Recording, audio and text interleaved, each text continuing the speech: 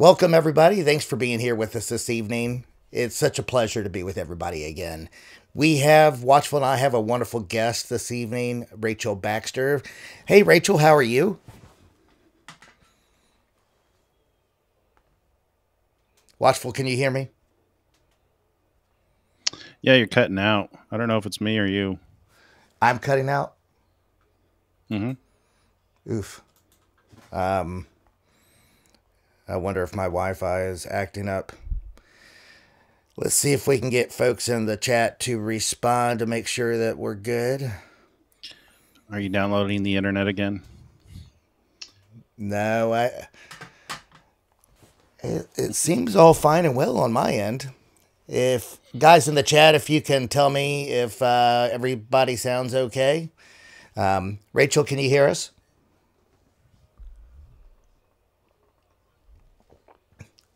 Oh, I see a thumbs up. I see a thumbs up, Seems but like I there don't might see be a any delay. I don't see any audio.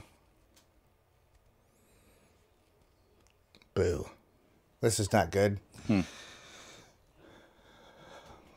All right, guys.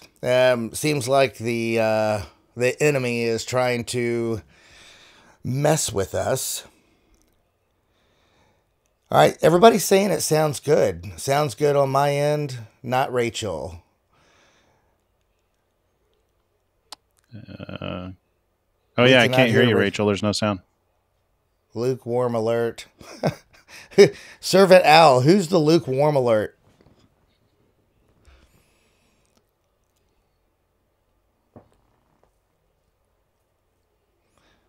Yeah, we're waiting to see if she can fix her audio before I continue. Do you have her?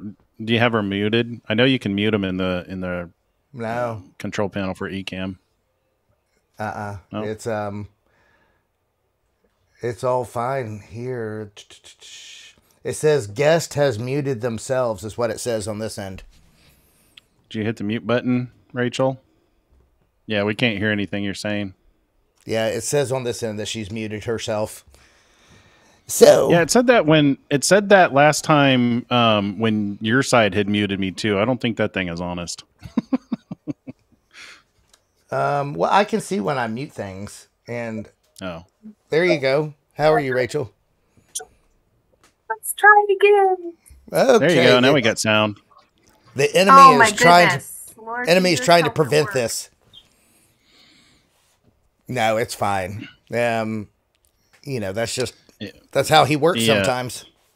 Yeah, with what's going on in the world today, hacking and internet traffic is at an all-time high. So it's no wonder that we're having issues. Yeah. But everybody looks good now. Everybody can hear everybody. Give me a thumbs up in the chat. Sounds like everybody's good. Rachel, you want to take a second and just introduce yourself before I go into like our normal start, just so everybody understands who you are. She has some really, really neat stuff that we have watched, and we're excited to hear her story here in a little bit. I'm really excited to be on your show tonight. So I'm Rachel Baxter. I am a wife and mother, got 4 kiddos, ages 12 to 17. That's my primary job, but I'm an industrial engineer, manufacturing background, business efficiency consultant, MBA. So got some good work background and all that kind of stuff, helping provide for my family. But about 10 years ago, I went through an inner healing ministry and became spirit-filled and began hearing the Lord's voice, that still small voice, and having dreams, visions, and angelic visitations. Wow, so, that's cool. That switched my life around a bit. So I've been adjusting to this new normal in the Lord for the last 10 years. So very, very fun, and looking forward to sharing some of what God's shown me. That is fantastic. I've never actually heard the audible voice, but you have heard the audible voice? Yes, but rarely. Mostly, it's just the still small. Hey, that's still awesome. And, we've heard reports of people that do hear that audible voice, and that is that's an amazing gift from Christ. Absolutely. Yeah, praise the Lord. Yeah, it's understanding that we are a spirit in a body with a mind, right? And our spirit is eternal. And being able to connect with our spirit and his spirit, who he made us to be from the foundations of the earth, right? That's the true nature and our eternal souls with him. So, yeah. You know, I've been studying the topic of that spirit connection as well. And from what I understand, the more you have that closer intimacy with Christ, the more that you just make him the center point of your life and focus on that intimate relationship, the more that the supernatural spiritual side will manifest, if I understand things correctly. Yeah, I mean, I think we were meant to have just a deep personal relationship. I think if you think about why did the Lord create us to begin with, it was all about he wanted to have relationship with us. And so that only happens out of intimacy, right? Yeah. Spending time with him and being able, I think he made a way through Jesus, right? That we're able to go through Jesus and we're able to connect in with God's heart. And because we are a spirit, learning to see with our spiritual eyes, even relying on those more than we rely on our physical eyes. And I think there's coming a time that'll be really important. And a lot of the things that I've read and listened to on a lot of these spirit-filled NDEs is that their connection with Christ is faith-based, where some people have to have like visual proof or scientific-based proof that can hinder your spiritual ability to see that supernatural realm, whereas the ones that focus on that intimate relationship and just go head first deep with just faith and connecting with him will have those supernatural experiences. So it's really fascinating. For me, it's just fast. I've never heard the audible voice, but it doesn't mean that it won't happen. It's absolutely. I feel left out. I've never had any of that, and I've had the Yeshua as the center of my life since I was a very young child. I've believed in the creator of the heavens and the earth, but I don't hear voices. I don't talk to angels. I don't even have dreams. I had one vision when I was in college that was specifically for me and not to be told to anybody else, but that was it. And it was exactly like one of those things. It's like, I don't know if I was awake or asleep. All I know is I was getting instructions, and that was it. As far as supernatural, that's the closest thing I've ever had. But it's funny. I used to say that God talks to me all the time. And my wife asked me once, what do you mean by that? And what I would mean is when I would be studying something and I'd have those aha moments of like something clicking and I just knew beyond a shadow of a doubt that something was true, I would attribute that to God, because my entire life I've been so used to attributing things to the creator, both good and the bad. It's not supernatural to me. It's real. It's reality to me. So I never really experienced things like, supernaturally to where like I see demons, behind people. Like some people will see like demons and that's their indication that they're possessed. And I'm like, I don't see that. I see the results. I see the effects of them, but I don't see like those visual supernatural things. You might count yourself lucky. To be honest. Watchful, you have had a supernatural occasion when that healing of that eyeball that one time. Yeah, but I don't consider that supernatural other than it's well, I guess you could say that's supernatural, but I have seen somebody's eye heal right in front of me. When I was in high school, we were doing a play. They had these hangers hanging down and somebody in the play got shish kebabbed. And I took her and her sister up to a room and prayed for her. We pulled the thing out and I prayed for her and her eye healed and she kept her vision and she went to the doctor and they couldn't even tell anything had happened. Yeah. I mean, that's pretty supernatural. Yeah, that's Watchful. The Lord. Yeah, that's I just consider that, life. That's just like she was healed right in front of me. But like when I think supernatural, I think like I don't see like spirits or angels I've been hit by a car 2 times where physically I should have been squished like a bug and I got up and walked away. So I guess that's supernatural too. So I guess that is you're right. totally There has been a couple of things that are sure. supernatural. If you want to go by supernatural, I was just, I guess my what I was trying to express is, I don't know, more ethereal. Maybe that would be a better explanation. Yeah.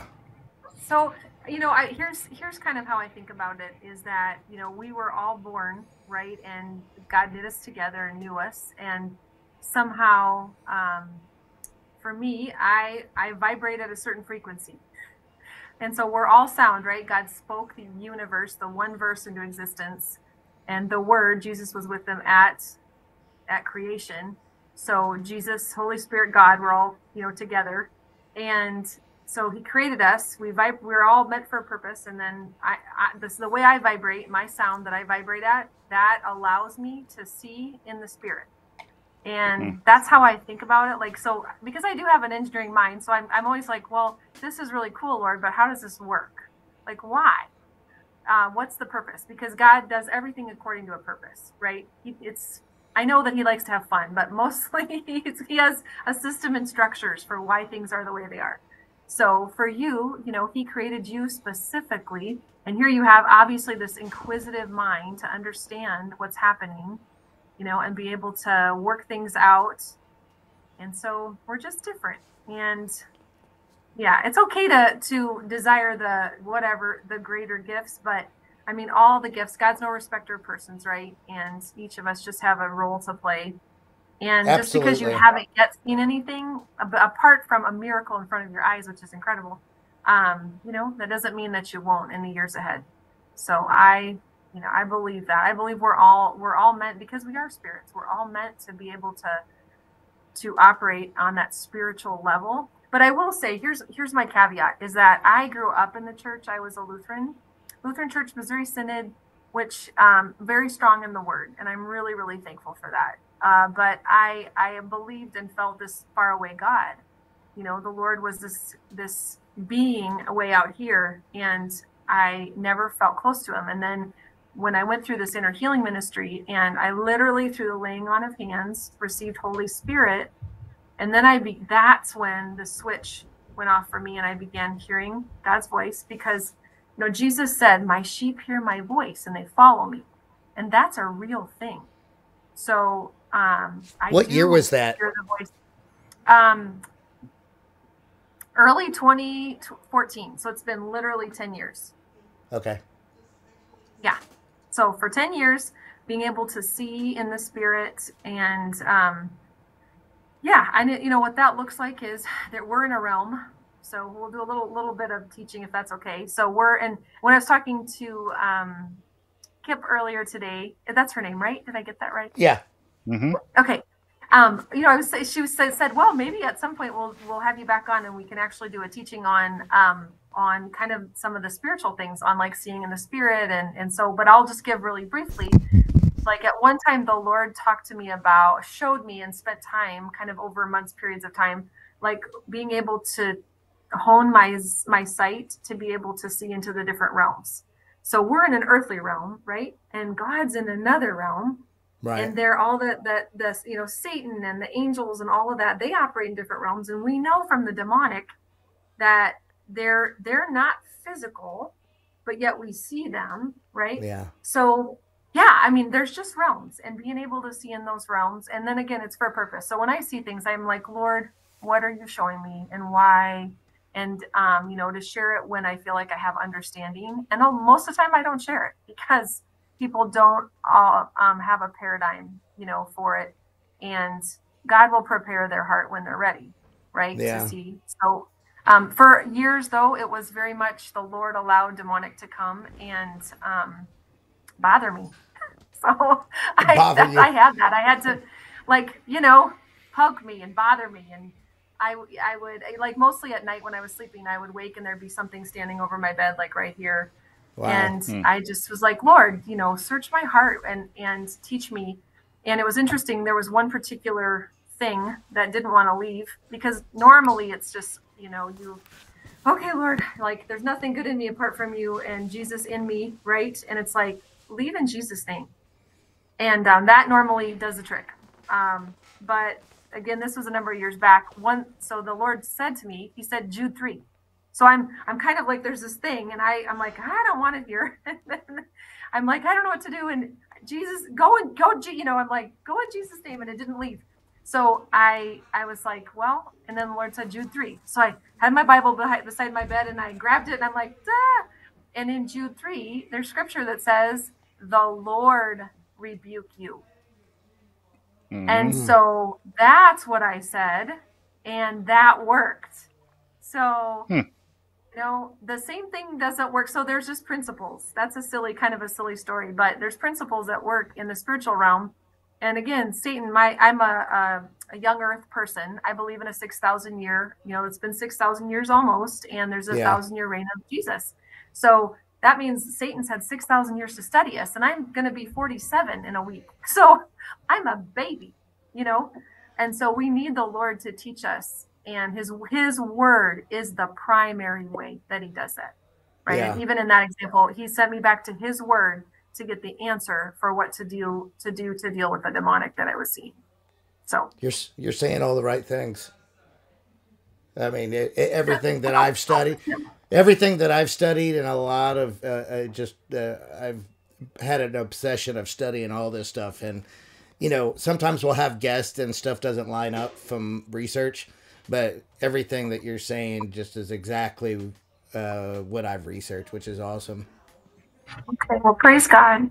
Yeah, and I am just a person, and I am fallible. So I do want to say that, like, I'm not the Lord. I love him, and I submit my life unto him. He is my Lord and Savior and everything, but I'm fallible. So take everything that I would say to the Lord for yourself. Absolutely. Of course. Discernment is key. Though I like to give folks words of encouragement when I feel like they're right on track, because sometimes folks are not. But I feel like what you're delivering is something that is well needed, because this is something that a lot of folks don't have a lot of experience in. And it's something that fascinates me too, because I don't fully understand the spiritual realm like that. I'm learning because I study a lot of NDEs. But for you actually operate with that gift. So it's totally different from someone that studies it versus someone that actually deals with it personally. So it's awesome. I mean, I feel like hopefully I have some insight to offer in certain things, I will say that, so since you brought that up, I was listening to one of you guys' programs in the last, few days, and I'm not sure when this one was from, but you were talking about, and I think Watchful, it was you were talking about John in Patmos. And, receiving the revelation. And one of the things you kind of had said was, in the scripture, it says the Lord said to go up, and something like that. And you were kind of analyzing whether it was, was it north, and then this northern star concept and that kind of thing. So I thought that was interesting, but I will tell you from my personal experience. So one of the things I'll talk about tonight is these two angelic encounters. And after the second one, I actually had an experience where the Lord said to me, and it wasn't an audible voice, but it was a very clear, like, Holy Spirit is speaking. And he said to me, come up. And when I closed my eyes, my spirit left my body and went up into the heavens. My body was still in bed, but my awareness went up into this place. And so I felt like when I read that from John, that was what it was. Nothing he was seeing on the earth. He literally had been brought into another realm where he was able to see outside of time this thing happening, right? Yes. Because that's what's happened for me a number of times, seeing things that we're not on a timeline. But he was blinded, if I understand, so he had to be seeing in the spirit. Right. So which is kind of a gift. Yeah. Because he was like, if your eyes are closed and, there's something playing out that, it's not your imagination, that's like, thank you, Lord, for doing that. Right. That's like, to me, as a closed vision. Watchful, what were you going to say? Yeah. Yeah. We don't actually know for sure if he was blinded. It's a guess. It's an assumption, but you'll hear it both different ways from historians. Some will say that Patmos was a blind island. Some will say that he was there and he still had his vision. So it's really just it's an unknown thing that it's a nice to know. Maybe he was, maybe he wasn't. But what you were saying made sense, though. Yeah, that's really neat. So yeah, you must have watched our Seven Seals video, or one of the segments that we cut out from the Seven Seals video, because one of the things that I had speculated, and I found this when I was playing around in Stellarium, after I'd again, it was one of those things that I say that God showed me, but really I was watching a video, and somebody was showing the Aurora Borealis, and it just absolutely made sense that is absolutely what he was talking about. So that's what I mean when I say God showed me something. Yeah. So I try to be very clear in what I'm saying. Something that it's so easy to miscommunicate things. Here's an example. We've been talking about adding study groups to our website. So, and there's at least three of us that are interested in doing study groups. All three of us are literally talking about them in completely different ways. We're just using the same word, study group. So for Dr. Greener, a study group is for him to flip on the camera and start teaching and have people interact with him like in the chat. Christopher's wanting to like have an email that people can send a message to saying, hey, I'd like to join up and do some kind of a study group, and then we could organize it like yada, yada, yada. My version of it is a Facebook group where we have a leader. So anyway, we all have these completely different ideas for how to do study groups, but we're using the same word. So it's funny because I have to be I'm finding in my old age that I have to ask people, okay, what do you mean when you say study group? Just like my wife would ask, what do you mean when you say God showed you something? Are you hearing voices? Are you talking to angels? Was this an aha moment? So anyway, I think that's pretty funny. But yeah, so it must have been our Seven Seals video, because when I watched that video about the Aurora Borealis and I had that epiphany, is probably a good way of describing it. Also, that's what led me to work in the in Stellarium, to where I realized that there's 4 constellations that match the descriptions in Revelation 4, which led me to looking for events, which led down the whole path of that whole series. That I don't know if you watched the whole thing or if you just caught a couple of them. I didn't get to see all of it yet, but it's really, really good. It's and fun. I love your graphics, by the way. I think you guys did a great job with the graphics. And I really want to ramp those up like 10 degrees more. I would love to find somebody that is capable of doing 3D animations that could like animate those parts to like being taken up into heaven and seeing the image. Yes. Right. That would be so cool. FYI, anybody in the chat? Anybody in the chat? Like, good luck. If you're in the chat and do motion or After Effects, please come see us. That'd be awesome. That's something that was never in my tool house. You know, I'm good with many things when it comes to editing and video production, but animation design, motion, and After Effects, that's a very specific skill set. So if that's you, please reach out to us. Anyways, didn't mean to cut you guys off. Okay. Yeah, so I mean, we're kind of talking about those spiritual things. So and talking about Stellarium, did you guys want me to jump in and share my screen, or okay? Yeah, we'll just do just do the news and so normally the way we do this is we do news first. Tonight we were going to continue a segment on the 10 Commandments. Why don't we just move all that stuff to the end and just get right into your presentation? Yeah, I'm excited to hear what you have to say. So there's nothing in the news that's extremely pressing, but we'll communicate that later. I'd rather hear what you have to say. Yeah. Right. Praise the Lord. I'm going to have to figure out how to do it. I'm going to do a window. Here we go. There we go. I think I figured it out. So this is a window. Are you guys still seeing? I'm getting ready to... okay. Let's see here. Almost ready. Hold on. You're getting it going on your end. Sweet. Yeah. Bear with me 1 second. Yeah, no worries. Yeah, so what I was saying to you guys was I felt like when I was preparing for this, the Lord wanted me to do a little bit of background. Why would we spend any time looking up? Why is it important to look at the stars and the signs in the heavens, right? And because a lot of people are like, well, isn't that astrology? Isn't that really of the enemy? Don't we want to avoid that? And so I really just wanted to pretty quickly kind of zip through what the Lord showed me, like why it's so important. And I'll tell you, when I say that too, watchful, the Lord showed me or he led my heart, like it's really just those impressions. That is, unless it's God spoke to me and said this. I will say that sometimes. There's times where the Lord has said, Rachel, I want you to write exactly what I have to say. And I'll write it down and say, this is what I heard from the Lord.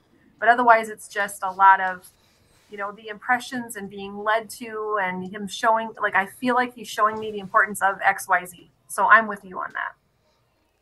Yeah. Some folks don't understand the difference between astrology and astronomy.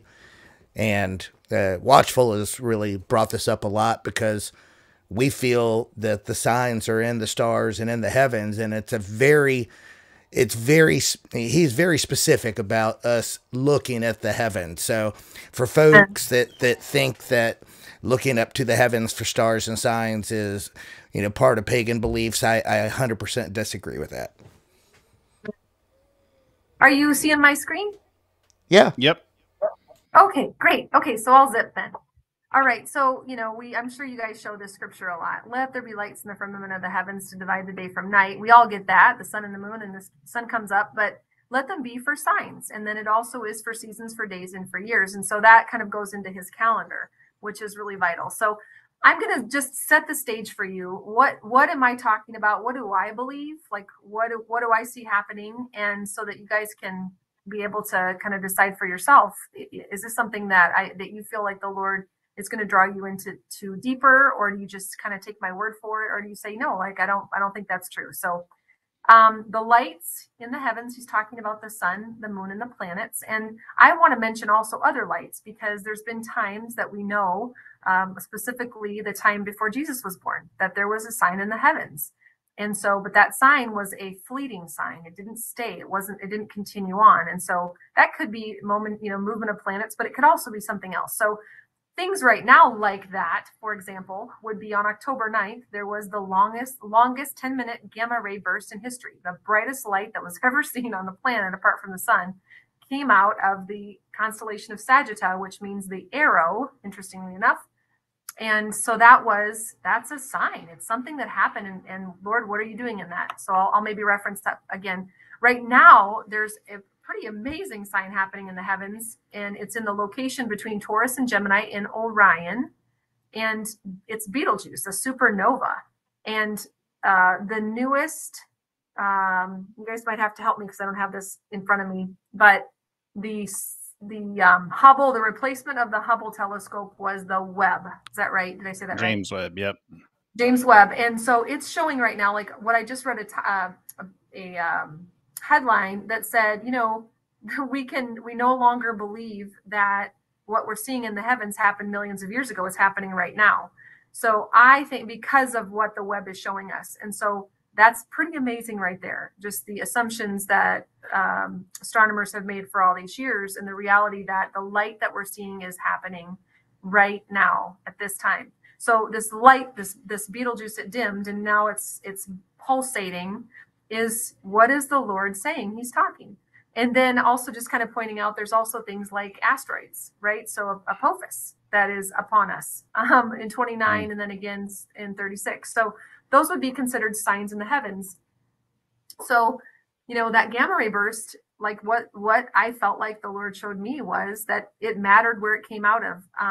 The Lord had me studying the Mazzaroth. So there is the Hebrew word for the 12 constellations, right? So not the zodiac, that would be kind of more under the astrology, but the Mazzaroth is the Hebrew word. And so the constellations, I'll go into this a little bit more, but God named those. And so out of Sagittarius, it is the only place in the Bible that you see this arrow, this word, You know, it's very limited, and one of them is in Zechariah 9. Then the Lord will appear over them, and his arrow will go forth like lightning, and the Lord God will blow the trumpet and march in the storm winds of the south. So it's like the Lord will appear over them. So I believe and feel like this was a really important sign that happened in the heavens. It's pointing to, hey, friends, on the planet Earth, you guys are living in really exciting times.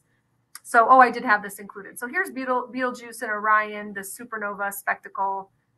Pretty incredible. And then Apophis, right? So we're watching this as the timing of Apophis passes. If people don't know, this is this huge asteroid that was found. Right now, the governments of the earth are saying, no, there's no way this could ever hit Earth. Don't worry about it. Maybe more likely in 2036. So we have to say, Lord, what do you say about this? So, but it's a sign in the heavens. So that's kind of zipping through that. And so the other, what we can I ask you a question? Yeah, I don't want to. So I don't want to like disrupt your train of thought. One thing that we're trying to do though is have pauses when doing these presentations because we really like the conversation. Our viewers really like the conversation. Oh, yeah, I can't see you guys right now either. I'm just on my screen, so it's helpful. Please interrupt me anytime. Yeah, quick question for you though. Go ahead. Go ahead. No, you're fine. So when you say that word arrow is the only place that's used in Zechariah, what do you mean by that? Because I'm pretty sure that there's over 50 uses of the word arrow. Yeah. Is it in a certain context that you're referring to? Let me look deeper in it. So I use the Blue Letter Bible. That's where I go, right? And you've got the Strong's Concordance, and then you have the Hebrew. I have this ginormous deck, so I apologize. I'm kind of scrolling to find where because I just pulled that one slide out. Because I've been kind of sharing this information on my own website for the last couple of years. Boom. So his arrow occurs one time here. Oh, so is it the phrase his arrow? Because arrow is haste, which I think it's used over 50 times. Yeah, thank you. Well, thanks for checking, right? I'm good with checking. That's okay. I just want to be clear because we expect people to fact check us, I just wanted to make sure if are you saying arrow or his arrow? So it's I would say it's his arrow from Zechariah 9:14. And again, if I use the Blue Letter Bible and I would like click on that, that's what comes up. It says this is only one time in one verse. It's the only time that it's in Zechariah. And so for me, that lights me up because the Lord's had me studying Zechariah for a long time. Again, kind of full disclosure, where God had me for 7 years, I was Isaiah, Daniel, Ezekiel, Zechariah, and that's probably it. I'm probably forgetting a book or two, but like I just lived there. That's like my whole life was that, living in those books. For a purpose, and I'll explain what that purpose was. But so when the Lord showed me this was Zechariah, I was like, I knew how important it was. He was highlighting to me, like, this matters. This is really important. And so, but then when you look in that verse and you read it, right, there's also then a tie, this as the lightning. Then that led me on a little rabbit trail to go to, well, where is as the lightning? And that's only shown up 3 times. It's in Zechariah, but surprisingly or not, in Matthew 24 and Luke 17. Again, it's an end times look, right? For as the lightning coming out of the east, and that it's that east, that's where we're looking, is to the east. So shall also the coming of the Son of Man. So that was what the Lord kind of did for my heart, was like, hey, this is really important. I'm showing you an arrow. And also because I had been studying the book of Revelation in the last couple of years deeply, and looking at the timing of and the sequence of events and those kinds of things. So all right. So yeah, awesome question. I appreciate you asking. Okay, so please feel free to jump in. Okay, so again, just kind of our assumptions so folks would know. So there's 8 planets, right? Poor little Pluto fell off the map, but Earth plus 7 others. Poor Pluto. Yeah. And so here's a picture, and again, so I didn't remember this from elementary or middle school or whatever. The way that the planets all orbit the sun, and again, people might jump up and go, oh, okay, it's flat Earth, and that's not true. But it's still true that we see them in a certain pattern. Okay, so even if you don't We believe don't. that the If sun you're is the showing center, a picture of the planets, we don't see. There's no visual. If you're showing an image of the planets, we don't see it. yeah. Okay, so for some reason, my little There you go. Okay. Maybe I'll just Yeah, leave we're it on looking. this view. Yeah, we're looking I at was flat if you have going ahead. multiple. Do you have multiple monitors? I don't, because I'm stuck in We my see it hotel now. room. We see it. Okay. Yeah, I wonder if when you shared a specific window. Like if you have a slideshow, I think you're sharing your browser window, or no, this whatever you're using for your slideshow here. Yeah, it's just PowerPoint. So are you seeing the one that says the planets in our solar system not to scale? Yes. Yes. Perfect. Oh, great. Okay, so it could just be a lag too. Okie dokie. So for folks to know that every planet has its own orbit. And so that's why we see Mercury and Venus a lot more often. They're zipping around the sun fast. Then you've got us, Earth, Mars, Jupiter, Saturn, Uranus, Neptune. So because they all have their own orbital period, you can picture that if you started to spin, 8 different tops at different rates, how impossible it would be for those to all line up at a certain point. Or if there was a dot on each one, that you would see each of the dots line up. And so here's what I believe, is that God created this perfect, amazing, incredible system that works according to his perfect timing. And everything is right where it's supposed to be. And there is nothing left to chance. And everything is communicating to us. We just don't know what it is. You're absolutely right. Yeah. Yeah. So praise the Lord. So then, in addition, in this whole system he set up that we're trying to figure out and understand again, because I do believe there was a time where this stuff was understood. The ancient paths were understood. Yes. People walked that oral tradition piece that was passed along. There was a knowing and an understanding, and we just have lost it in our society.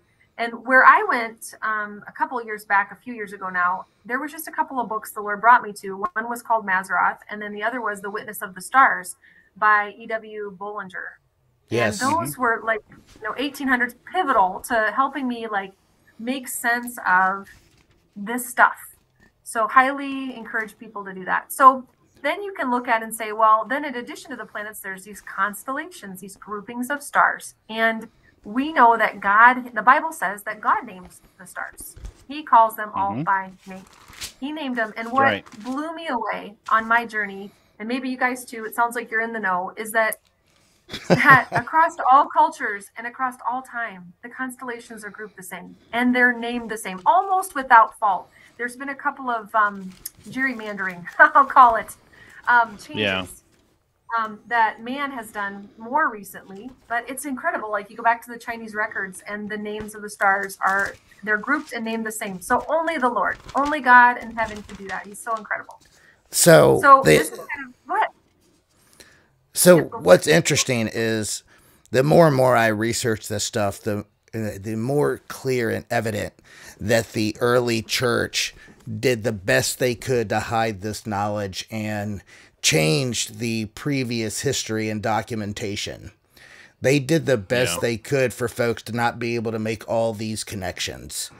I've been studying. And it makes sense.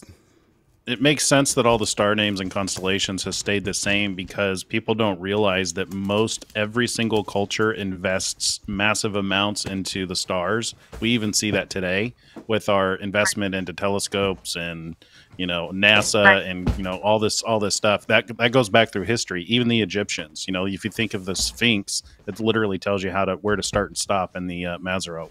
Well, I mean, the Catholic Church has a massive telescope called Lucifer. Right. So, but they did the best they could to discourage this information and even came up with doctrine to lead folks in a different direction. I mean, just look at what they taught us in school about evolution and apes growing up into men, and and they've said, hey, the Earth has been here for 7 billion years or some ridiculous number like that. But there's evidence all over the planet of ancient civilizations from that early time period that had this advanced technology from the fallen angels, and they knew exactly what they were looking at. Yeah. Right. So incredible. Yeah. I mean, one example of that I learned was that there's a constellation called Coma, and it really it's a virgin it's a mother and child, and it's believed, and I was reading this in the Witness of the Stars, that's actually where the sign of the Bethlehem star was. That is the constellation it was found in, and that there's some speculation that we will again see that star reappear in the timing of the man-child, right, in Revelation 12, in the 144,000 coming forth and all that. So I just think that's pretty incredible. They renamed it Wig, like it means wig, like some Bernice's wig or something like that. I have a question. Throw us off the path. I have a question for you, Rachel, and maybe you'll know the answer to this. A lot of the NDEs that I've been watching, when they go to heaven, they travel through space to heaven, and I've heard this more than once, that heaven is a star that is visible in our night sky. It just looks like a star. Wow. Though I don't know. That's amazing. Yeah, but it's not just one or two. There's been 6 or 7 different NDEs, and again, these folks don't know each other. It's just the small details of their stories line up, like when they lift out of their body, like how you explained when you had your vision. You know, their spirit went up, and they traveled. They traveled at what felt like light speed, like what you would see in like a Star Wars movie with all the the stars flying by. But every one of them said that they ended up in heaven, and it started as like a small dot that looked like a star, and eventually they arrived. But every one of their visions or NDEs, when they left their body and went up, it was heading towards just one of the many, many millions of stars in the sky.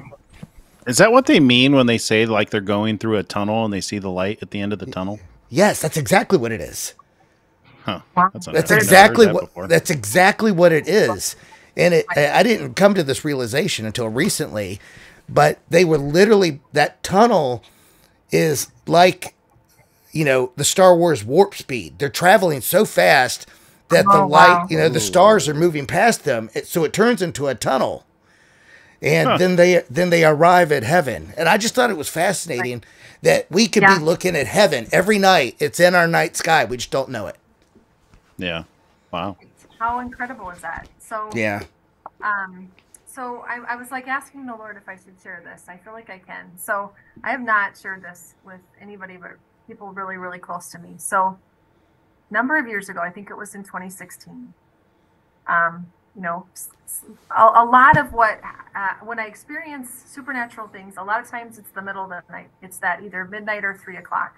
And I'm awoken from a dream, or I'm in a dream, dreaming of dreaming. I'm like deep. And in this experience, though, there's times where it is just a dream. There's just dreams, and wow, that was significant or interesting, or maybe it wasn't. It was just a dumb dream. And then there's times where it's way more than a dream. It feels more real than me talking to you right now. So this was one of those. It was all of a sudden I was in this middle of the night. All of a sudden I'm standing in my kitchen, and I'm facing a certain direction in my house towards outside, and a hand comes and rests on my shoulder. And all I see is the hand and feel the hand. And then all of a sudden, I shoot up through our house, very real. And I thought to myself, why am I not hitting something? We shoot up through the main level, and it was a 2-story house, through the roof and up. And I'm going so fast, and my eyes are open, and I'm thinking to myself, how can I keep my eyes open? Like, I've been in an airplane, or I've flown an airplane, and you're in the spirit. The wind, right, and so I'm like, but my mind was like, I don't understand. I was trying to figure it out. And was your vision 360 degrees? Like you could see everything around you? That's a really good question. Nope. Just curious. Because I was just really in my body, so I would be just like this. So okay. So who it was Jesus. Okay, so Jesus, so I've had a few encounters with Jesus. Jesus, it was his hand, but again, I only saw it like this. But then I felt him, he grabbed me and then we shot up. We went up into the heavens, like into space. I'll call it, just like if you were in a space shuttle, that's what it seemed like.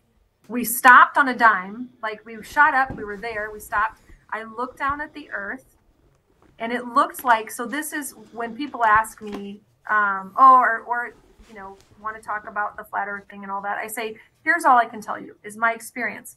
When I looked down at our earth, it looked like what it does from the pictures that we see from space, supposedly. And so it looked like a cylinder. And then I looked at our planet and I looked around and I knew that I saw other planets and other stars. And then we shot back down like we were coming back to Earth, but we didn't. Instead, we landed and Jesus and I sat in this stream of water that was maybe 12 inches deep. And there were other people around me and there were like fish swimming like you would expect, but there was a shark. So a shark swam up, just a small one, like maybe, 2 feet or something. And I was fearful. My hand was out and I was like going to pull back from the shark because my nature was like, oh no, this shark is at enmity with me. And so, but then Jesus, he held my hand and the shark just came up and touched it and didn't do me any harm. And it was the most peaceful, a beautiful, like there aren't words for the beauty that I experienced. The stillness, the peace, the colors, all of it. And then that ended and I woke in my bed. I woke up and I was like, what just happened? Oh my gosh. And I'm processing and I fall back asleep in the morning and I literally forgot about it till later in the day. And then when it hit me that had happened, I realized that right before bed, I had prayed a little girl prayer. And when the Lord answers, I hope this is everyone's experience, but because this is how good God is.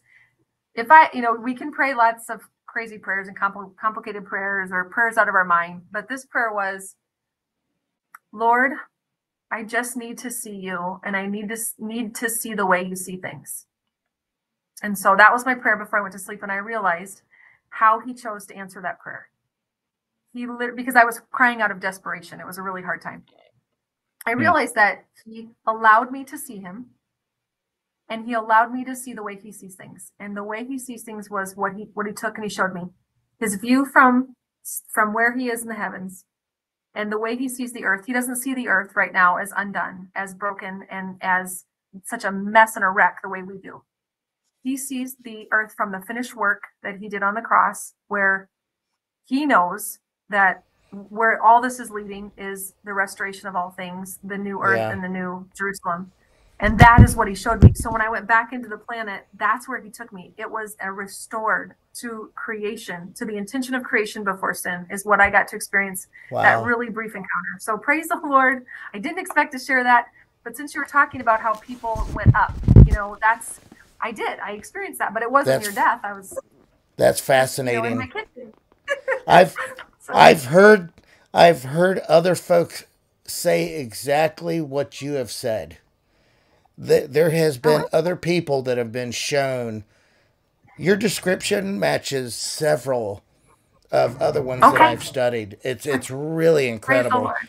And the way they explain it is the way Jesus sees it is the timeline for him is not linear. He can see the start, the beginning, the end, the middle, everything.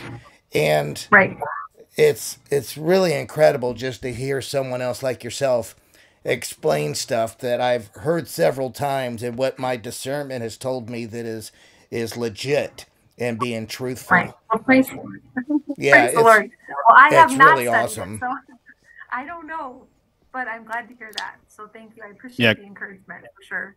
Christopher has 2 addictions. One of them is to Bibles, and the other one is to watching NDE videos. He's probably the most well-read person on NDEs on the planet. Well, he's excited to get to do that, but that's exactly it.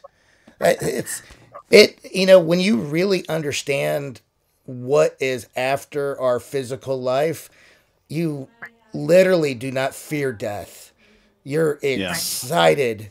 I am excited to be with him and to be with everybody up there, to see my loved ones that have passed, and for just I'm just excited. And there's not a single doubt in my mind what happens after we pass. It's so incredible. It doesn't matter if someone's had a near death experience or an out of body experience or if they've dreamed. The ones that are real, their details are so consistent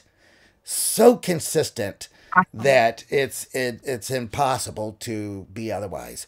I have heard some fake ones, and I don't know how I pick up on it really easily, but there are people out there claiming stuff that's not legit. But the ones that are, and there are a lot of good ones that are legit, your guys' details all make so much sense, and it's really interesting to hear you talk about this. I'm good. Good deal. All right, so I'll continue on. Just again, kind of setting the stage, and then this is good. This is whatever the Lord wants it to be. So I appreciate you guys' patience with me.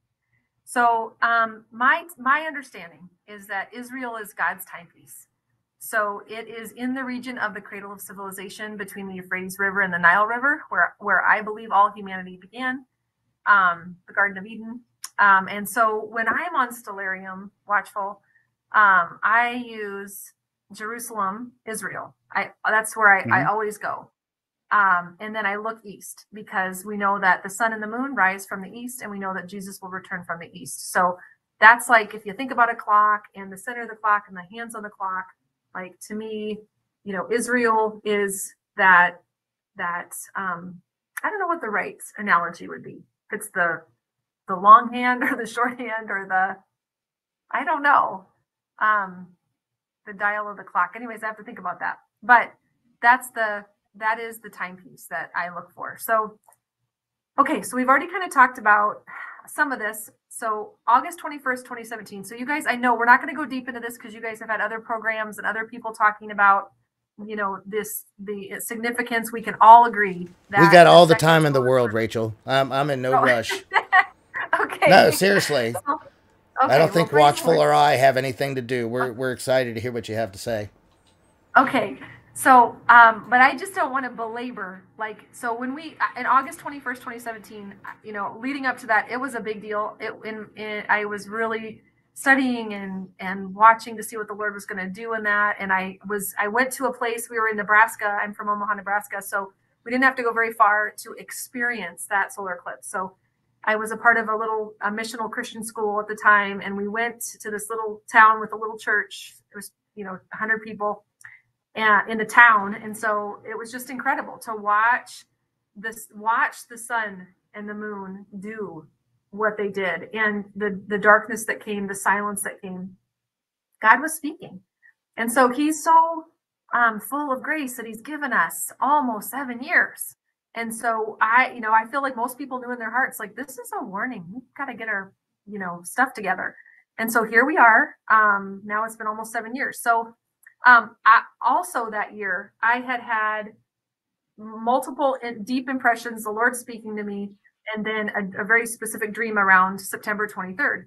So I believe with my whole heart, we saw the fulfillment of Revelation 12, 1 and 2. And I've got a little picture of that for folks, again, in case you don't know what that looked like. So this is from Stellarium. This was the woman, Virgo, with the sun over her shoulder, the moon below her feet, 12 lights over her head, the 9 stars from Leo, the planets Mercury, Mars, Venus, and Jupiter, the king planet, in her womb. And so we saw the fulfillment. So ever since then, we're looking for the fulfillment of the verses that come after that about the red dragon. And I do not believe that that's happened yet. So,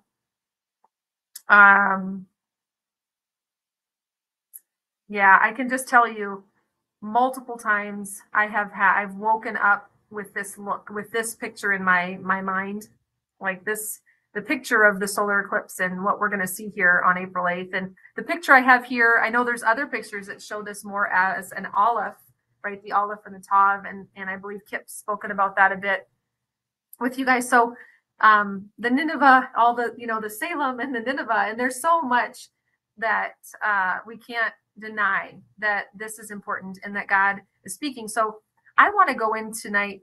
Some people say, well, who cares about America? America's not even in the Bible, and I want to disagree. So I want to share with you what God's been showing me the last 10 years about, well, why would the Lord choose to do this over America? And if Israel's his timepiece, why wouldn't he be doing it over Israel? Why isn't this particular series of solar eclipses over Israel? So I want to talk about that a little bit. So we'll get there. So what I want to say is God moves according to his calendar, not ours. And I don't know, again, there's people that have studied his calendar way longer than me, but I can tell you the conclusion I've drawn as of today is the current Jewish calendar is in error. I'm not even sure it's completely biblical. It's not. And yeah, I gave up on trying to figure out whose calendar was right, because there's like 10 people out there that have like evidence and convincing stories. So I'm just like, it's hard. I guess I know it is. It's so hard. I gave up. That's why yeah, but Mark's is just the Hebrew calendar. And there's people who make convincing arguments for why they're off, whether it's 30 days, a year, 3 years, 10 years. It's just like everybody's got a different story. It's so hard to keep track of that stuff. That's why I started paying attention to the eclipses and events, because those are irrefutable and everybody can say, oh, yeah, that happened. Yeah, that's really, really good. And I'm with you. But I know that his calendar matters. And we know that Jesus perfectly fulfilled to the moment, to the instant, right? We know that he fulfilled the spring feast. And so we know that he's going to fulfill the fall feast. And that's why my heart wants to beat with his calendar. So in my searching, there was a number of years back, I knew I knew that Jesus had to have been crucified on a Wednesday afternoon. I knew it. It had to be. There was no other way, with the timing of the Sabbath and the morrow after the Sabbath and all that. And so he's crucified on a Wednesday night, Thursday night, Friday night. He comes out of the grave actually on Saturday afternoon around 3 p.m. That's when he came out of the grave. That's my belief. And so, and then, you have the Sunday morning is when they found the tomb and all that. So when I came across the Essenes calendar, I'll say it like that. I had read, so we've got the Bible, then we have like the Septuagint, right? We've got, the book of Enoch, and we have these other books. So I don't hold them in the same regard, but I think that God's the restorer of all things. So in the same way that the church has hidden this wisdom, like I just have wanted to get my hands on everything I can that has come from the Lord. Or like Enoch, here is a person who walked with the Lord and he was no more. That is my heart's cry. I'm certain I won't attain it on this side of Jesus, because first of all, Enoch had hundreds and hundreds of years to give his life over. But I love Enoch because literally the picture I have of Enoch is he lived his life so that he walked with the Lord until the place that his physical existence no longer mattered, and his entire existence moved into the plane where God was, the heavenly realm. That's how I picture it. My favorite book. Praise the Lord. My favorite book. Is the Book of Enoch? Absolutely. Praise the Lord. Okay. So you guys probably have heard of, Tom Horn, the late Tom Horn. Yes. Passed away recently. And I felt led to read these couple books. So when the Dead Sea Scrolls, when all that was happening, and it actually happened, I don't know, 60 years ago. So I've been to Qumran in Israel a couple of times. Praise God. Really? Got to tour, got to see some of the original. I'm no expert, I'll tell you that, but it is a special place, and God did something in desiring that we would be restored to this ancient understanding. So you've got the Essenes and in the scrolls. So Tom wrote about this and spoke about this, and then also Josh Peck.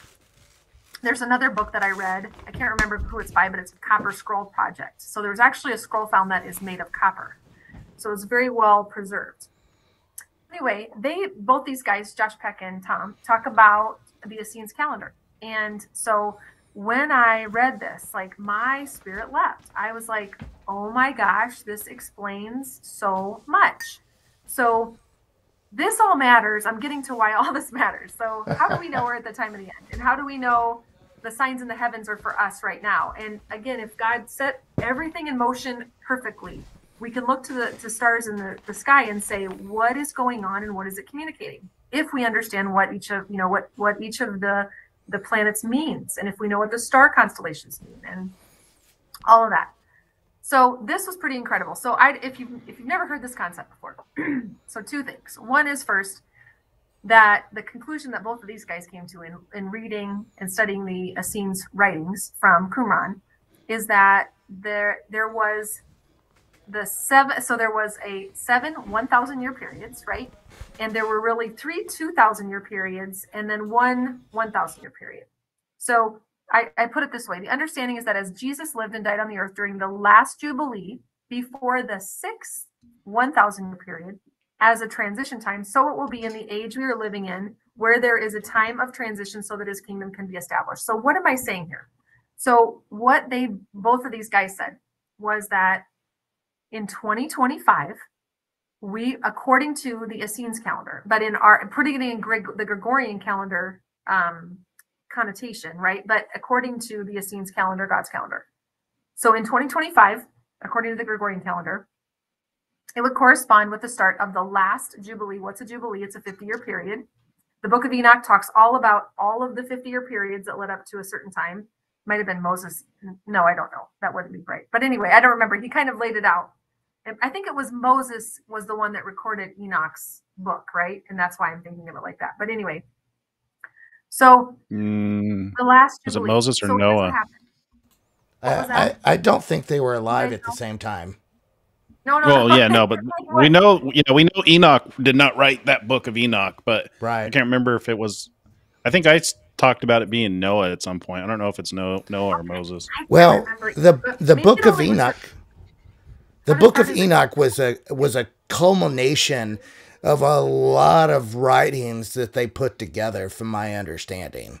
And in the early church, it was the go-to book.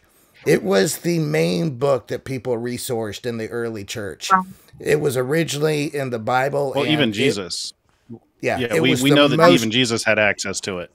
It was the most popular book in the Bible.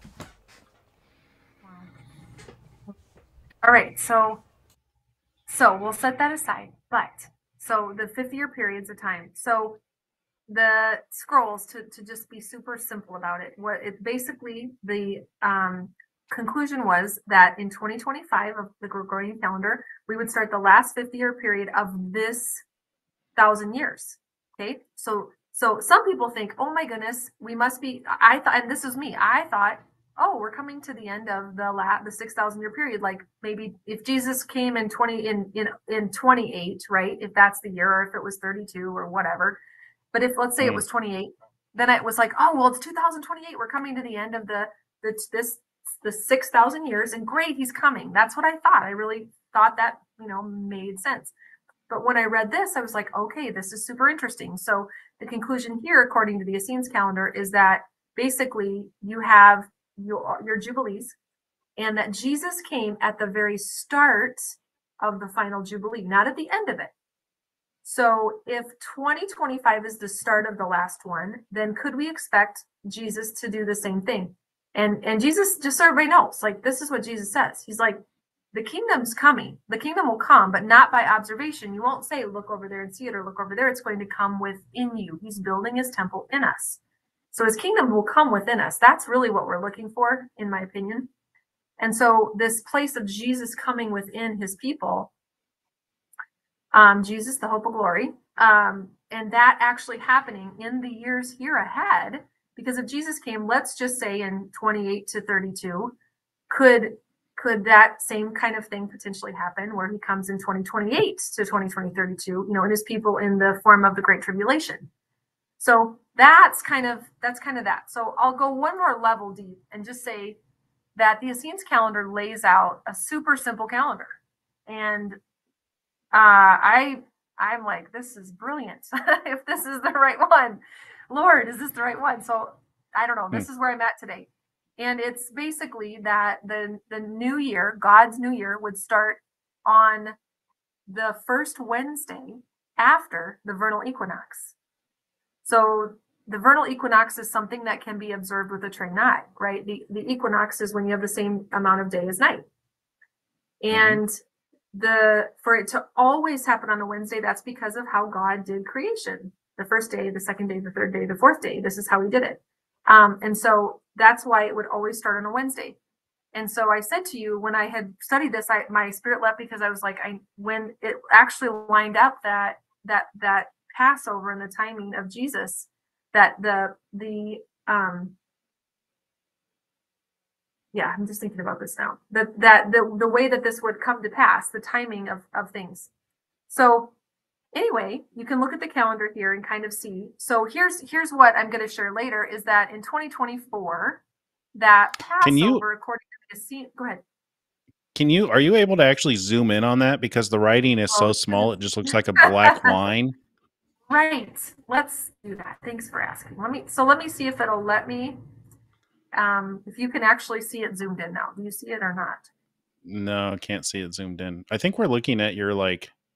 So for some reason it doesn't want to. Yeah, where your mouse is right now, that's what we see. Is that any better? Oh. So maybe just describe it. So what? Just point to what you're referring to and describe the dates. Okay. So where on here are you saying is it's pointing out what you're referring to? So in 2024, right here, the vernal equinox is on March 20 at 5:06 a.m. So that would mean that the first day of the new year would actually be on Wednesday, March 27th. Therefore, Passover would fall on. And so again, I put this together. So if my calendar could be wrong, okay, but this was just, if I understood the calendar right, I dropped it into Excel and then said, okay, so if it starts on a Wednesday, then Passover would actually be on the 9th, on April 9th, okay? And so the exciting thing about that, and for me, was that date, April 9th, was like, gosh, what's going on April 9th? Well, actually, hours before that will be the solar eclipse in the United States of America, right? Hours before. And because Israel's ahead of us, right? They will in 2024, which is the year that we're in. So, so the Essenes calendar, so basically just high level, starts on a Wednesday, it's 90 days, and then there's a day that is a break day. It's kind of weird, but they call it something, and it's for a specific reason. 90 days, a day of an added day, 90 days, an added day, 90 days, an added day.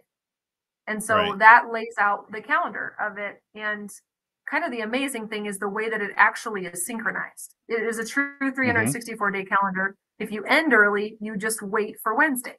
So, that's pretty cool. So anyway, so I'm just introducing this concept to folks. In case you've never heard of it, it's kind of interesting. And so, so as we look at Stellarium East, then, so here I am. This is the program Stellarium, the screenshot.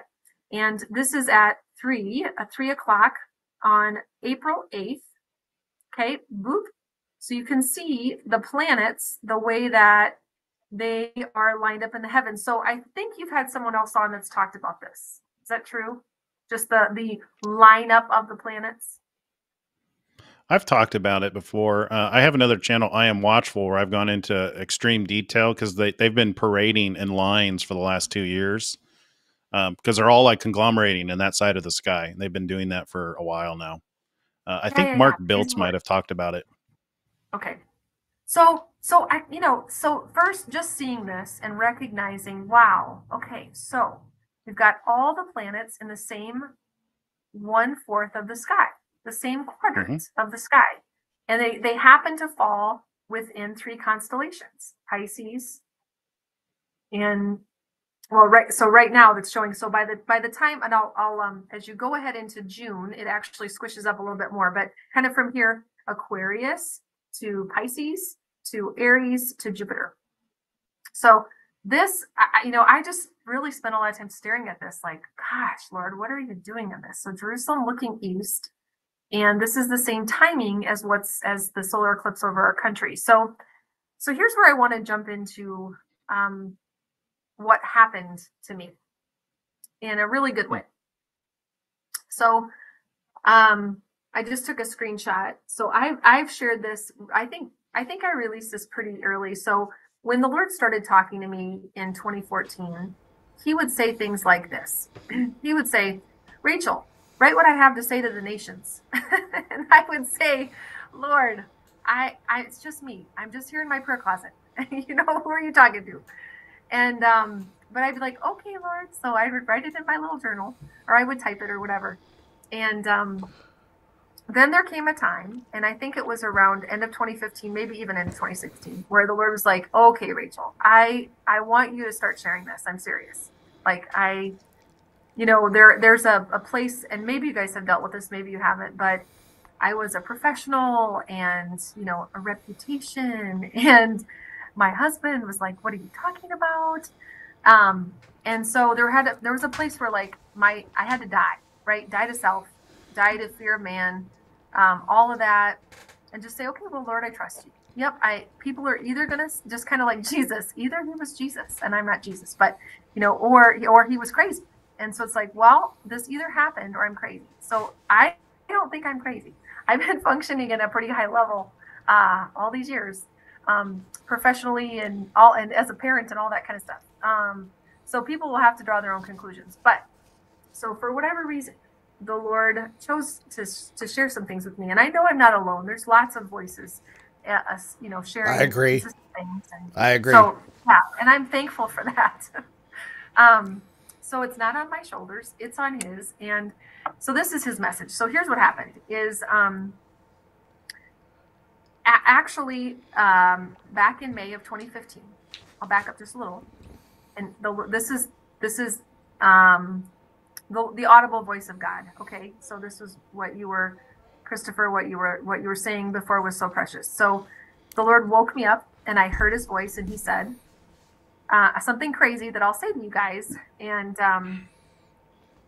he said, it is time to lead. It is time to lead your brothers, Manasseh, to me. And in 2015, I did not know who Manasseh was. I was like, I don't know who that is, Lord.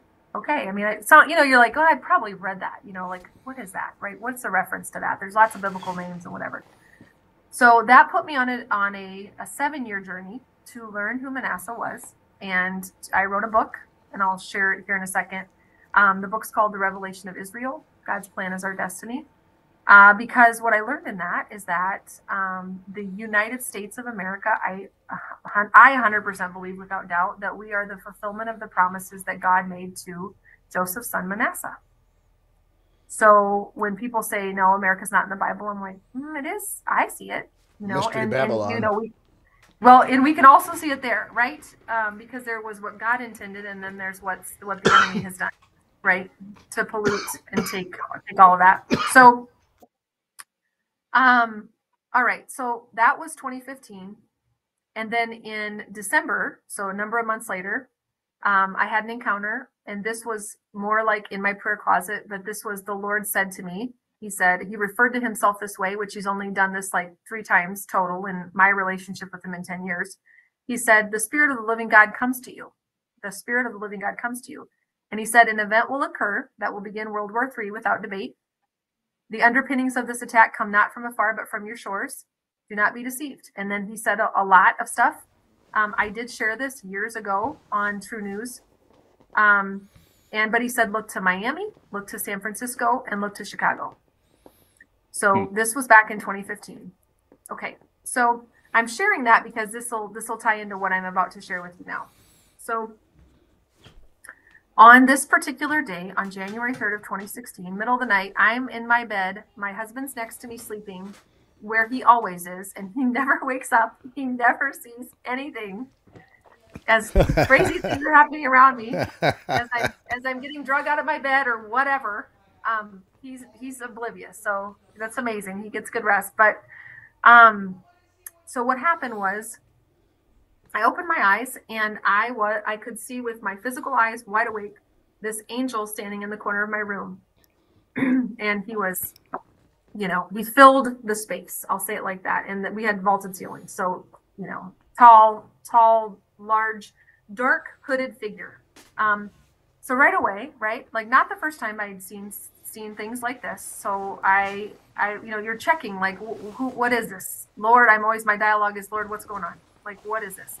I felt the peace of the Lord, so I knew that this was from Him. This was not demonic. It wasn't the enemy. None of it. This was from the Lord. This was an angel. So that obviously is scary. So I heard in the spirit, so not the audible voice, I just heard in the spirit, see. And I saw an open vision in front of me of twirling figures, and they were dancing. And I had the sense that it was a different time. It wasn't right now. It was a different time. And now after the Lord spoke, I knew what time it was. So they had sacks on their back, like provision. They were adorned, jewelry, fancy clothes, beautiful hair. And I was made to understand that they were joyful in the Lord for having listened and prepared. Then I heard the voice speak. This might have been more like Holy Spirit. So I have heard different. There's the Lord God, there's Jesus. Those three persons of the Lord do really sound different. So I heard, I am raising up the Josephs. The date the famine begins is January 16th. So didn't say what year. Again, chose to speak in the Gregorian calendar, right? January 16th is not God's calendar language, but that's my language. So that's how He spoke to me. I literally fell back asleep. I know that sounds crazy, but I just fell back asleep. I woke again, or I was like awakened, and I saw in the other corner of my room, opposite of where the angel was, I saw a pile of mechanical bows, but there were no arrows in them. And I noticed that. That was important. I went back asleep again. I was awoken again. And I saw the tall figure, and he said, tell them what is coming. So tell them what is coming. And so again, I am just Rachel. I'm telling you, but I'm telling whoever wants to listen, tell them what is coming. So I'm telling. So that experience, right? So that experience happened. I also saw, after that, I saw, thinking about how I feel like this was even with my eyes closed. So I saw a picture of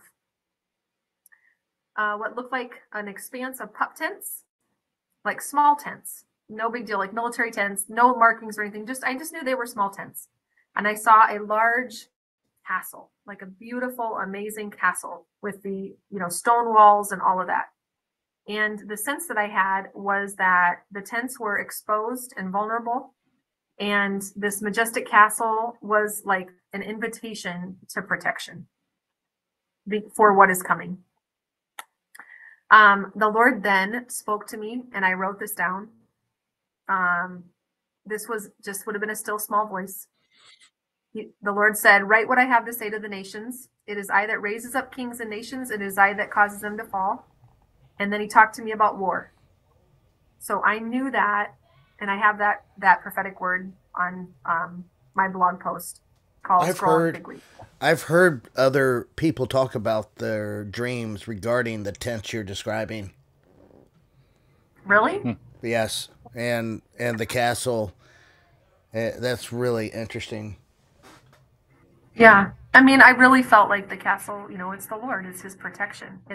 And that's where He wants His people to be. And I feel like I want to pause. There's more I can share here, but I want to pause and say, what's the purpose of this? It's God loves us. He loves His people, and He wants every person to know how much they're loved, and that He has a plan, and He has a plan to protect us and provide for us through what is coming. Now we know from Scripture that only a remnant is going to make it through. So, but from Scripture, from the Bible, we also know there's groups of people.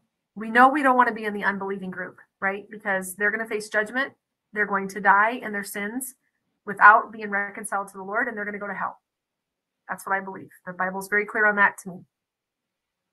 Another group of people will be martyred. though what I believe, what I read from scripture, if you're martyred, you get to come back and live with Jesus on the earth for the 1,000 years. So praise the Lord. Not a bad thing to be, not a bad category to be in. And then you've got the people that make it through. And that people that make it through are the remnant believers. And it's a small group of people, but they're from all the earth, including the nation of America, where I believe primarily Manasseh is, but others of the tribes as well. And so we're going to make it through, and we're going to be protected and provided for during the tribulation and great tribulation that is ahead of us. So why would the Lord speak of this? First of all, to prepare our hearts, and that we would, when it happens, not that it would be like, wow, that I heard some girl, Rachel, talking about this, like, well, that's amazing. No, it's like, so that people would believe, because God is the God who wrote the end from the beginning. None of this is a surprise to him. He has a plan for all of it if we'll seek him. And again, I already said, Jesus said, my sheep hear my voice and they follow me. So if we'll hear him and we'll follow him, we'll be protected and provided for through all that's coming. So why would he share this with me? Why would this angel come and say, tell them what's coming? Because he wants us to be ready in our hearts. The first thing is intimacy with him, that we follow him, and that we go where he leads, and that what works for one person, just because one person's prepping and the Lord's told them potentially, hey, I want you to store up this and this, and I want you to move here. If the Lord told them to do that, they should do it. If the Lord didn't tell them, then that could still be an error. That could still be flesh. If the Lord didn't tell me and I go do what they're doing, then that doesn't mean I'm protected or provided for. I need to, each of us that he loves and called by name and knows every hair on our heads, we need to be doing exactly what he would say for us to do and for our families to do. Right? I think you're spot on, Rachel. That's the purpose. Yeah. Everything that you're saying, I have heard this message in a similar format from other folks who have had prophetic dreams and visions. This isn't the first time. So someone in the chat said to take what you're saying with a grain of salt. I disagree. You always want to fact check yourself through prayer and reading and research. But everybody knows I'll be the very first person to step in and say, yeah, I'm not feeling it. But I think you're spot on, Rachel. Okay. Well, yeah, we've talked about this. We've talked about this almost every single episode, because we're all looking for April. We're all looking at this eclipse on April 8th because we have certain expectations based on our own research and interviews that we've talked about, and specifically even with Ben from Suspicious Observers. So we're seeing the signs not only in the heavens but on the earth, and as well as the history of the earth. I don't know if you know who Ben is from Suspicious Observers, but I love Ben. He's very vocal about the coming catastrophe with the earth flipping and stuff like that. But so it's like there's so many things that are lining up in the timeline. What you're saying, obviously there's war coming, and we can see that with the way that the politics are marshaling. And we just don't know the exact dates. We're all like gathering information and evaluating this stuff. So it's not like she's saying like peace is coming and everything's going to be hunky dory. Well, it's like that would be more contrary to what we're seeing, because we see the war with Russia and Ukraine. We see the war ramping up with China and Taiwan. We see all of these things. So, I mean, this tracks. So, I mean, if you take it with a grain of salt, it's kind of an insult because there's a lot of evidence here. There's a lot of data and a lot of evidence. So, it's a little bit more than just salt, more like a bucket of salt. For me, for me, it has nothing to do with data or information.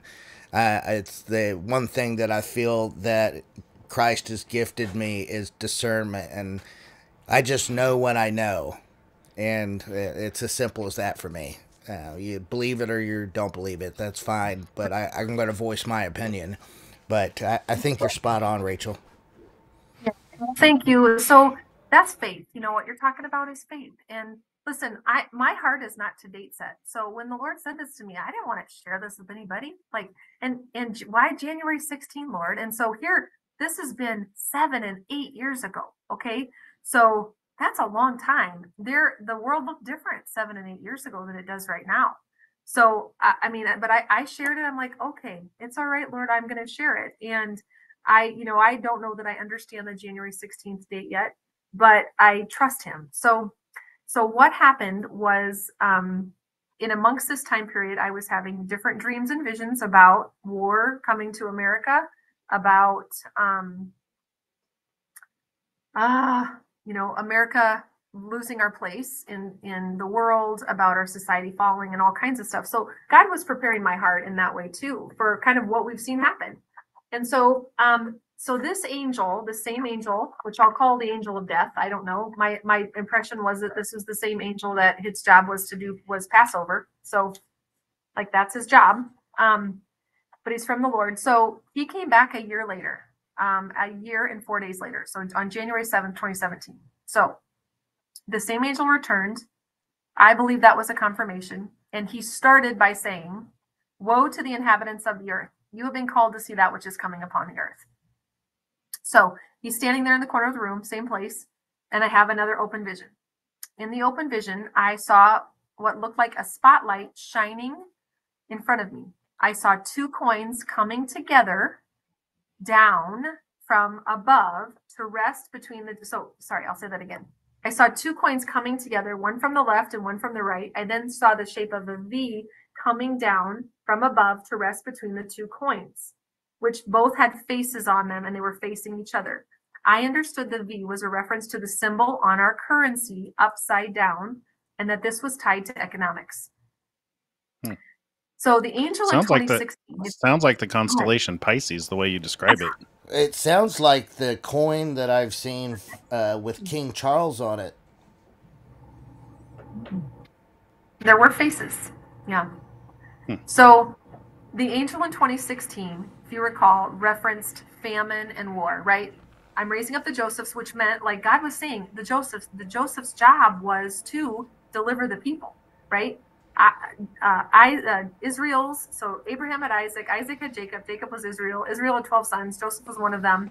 So basically Joseph was responsible for saving Israel and his 11 brothers, right? So God was saying to us, listen, I'm raising up the Josephs. Yeah, there's a famine coming, but guess what? I've already prepared. I've got these people ready to take care of my people. So that's what God had spoken in 2016. So here at this experience, the Lord was, in addition to famine and war, this experience started out being about our economics. Okay.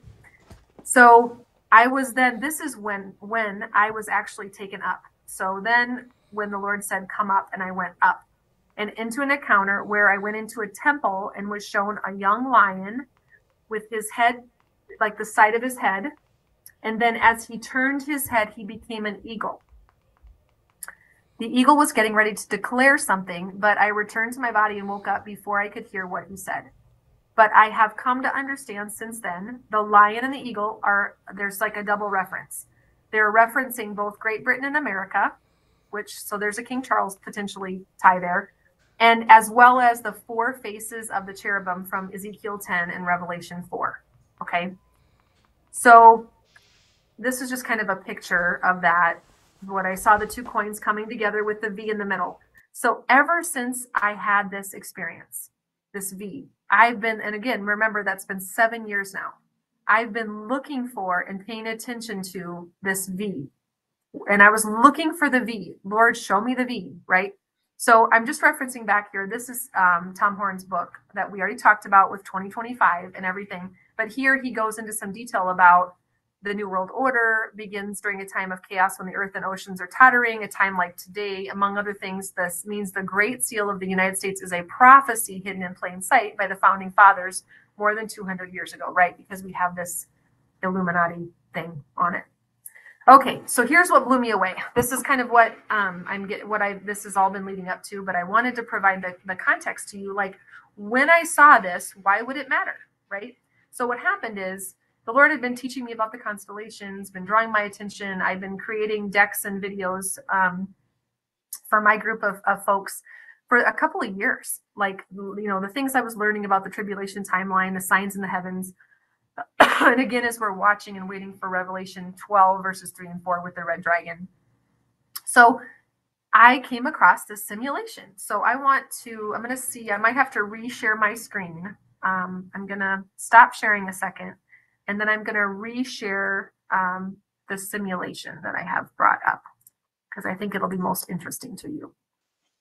Okay, are you guys able to see the simulation in front of you? It's a YouTube. Awesome. Okay. Yep. So I'm going to go ahead and play it. So it's set right now. Here's the date up here, okay? It's right now starting on February 16. So the Earth, you can see the Earth and the Moon, the Sun. So in this simulation, the Earth, right, we're all rotating around the Sun, but the Sun is in the center. There's actually a different one that has the Earth as the center, but I'm showing it like this so you can really see it. Okay, so I'm going to hit play. It goes really, really fast. And I apologize. Let me turn the volume down. Wow.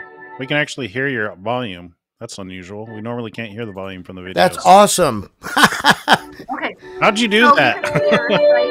Earth is coming. So here's the planets. I want you to pay attention to what happens and how these planets begin to form a V.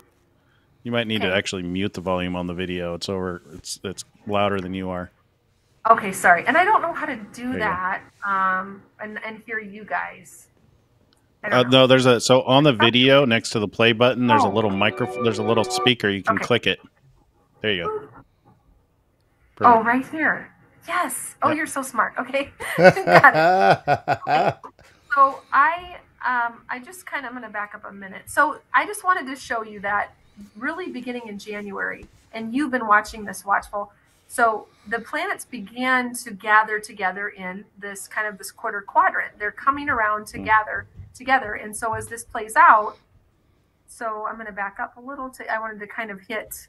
So this is April 6th. There's April 8th. Okay. So here's the Earth, the Moon, and the Sun, right? So that's why we have a solar eclipse. Here's Mercury. Mercury's between. So if we look out, we're sitting here. Let's pretend we're Jerusalem looking east, right? And we're looking out. What we would see is why it looks like a bunch of planets lined up is because we are seeing it on a line, right? We can't tell that Uranus is necessarily that much further away, but you're basically able to see Uranus and Jupiter. You will see Mercury, maybe, and you're able to see Venus, Saturn, Neptune, Mars, right? So they're all kind of lined up. That was the picture that we were all kind of paying attention to. Like, it looks like they're coming together in the heavens. This is kind of crazy. And then when I watch this play out, it gets clearer and clearer. So I'm going to let this spin, and you can watch the dates click up as Mercury comes around, and you can then see, I'll kind of get ready to stop. So this is a pretty tight V. Like, as I watch this like start to come, and then I'll just let it go. You can watch the planets line up, and then they start to unwind. So it's very momentary. Boom. So by middle of June, the alignment has ended, right? But it definitely happened. So what was the date where they were perfectly aligned? I'll back up a little bit.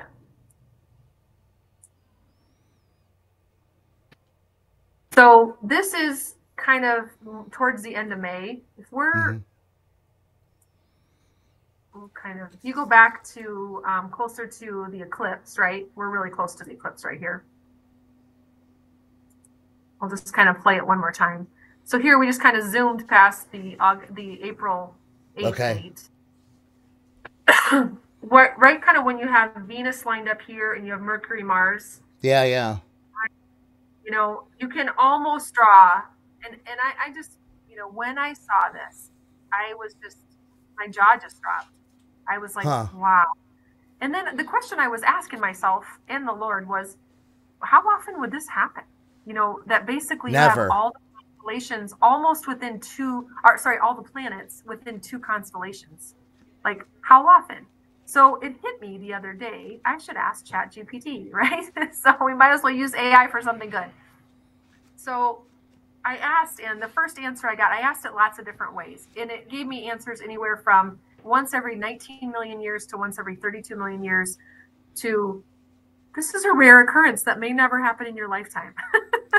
So I'm like, well, gee, so no wonder I can't figure it out. But this is a V. I knew that when I saw it, this was a V. And so I'll go back to the. Well, let me ask you. I wonder what the planets' alignments look like around the birth of Christ. Okay, so I'm kind of glad you asked, because someone else asked me. I don't have exact, and we could very easily pull it up on Stellarium. I'm going to make it smaller. But someone recently asked me that, and let me see if I can. So this was on January 16th of 2024. So I was like, again, every year on January 16th, I'm always like, okay, Lord, is this the year that the famine begins, right? So I was looking for 2024. So those planets, when you look out again, East Jerusalem East, really kind of southeast, this is what it looked like in January. So it still looks pretty amazing the way that they're all lined up. Yeah. But someone asked me, let me find, it's on one of these little guys. I might have pulled it up in here. So while you look for that, can I interject something? Go for it.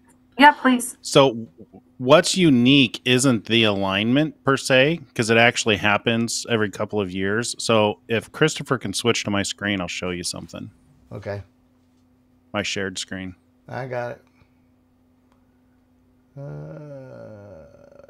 Don't go off your screen, Rachel, because we're going to come back to yours. No, okay, stay on your screen, because we're going to come back. I'm going to show it. I'm going to add information that you probably don't have about this. So this was in June 15th. This was June 15th of 2022. And the same alignment where you have all 7 planets in the same quadrant of the sky.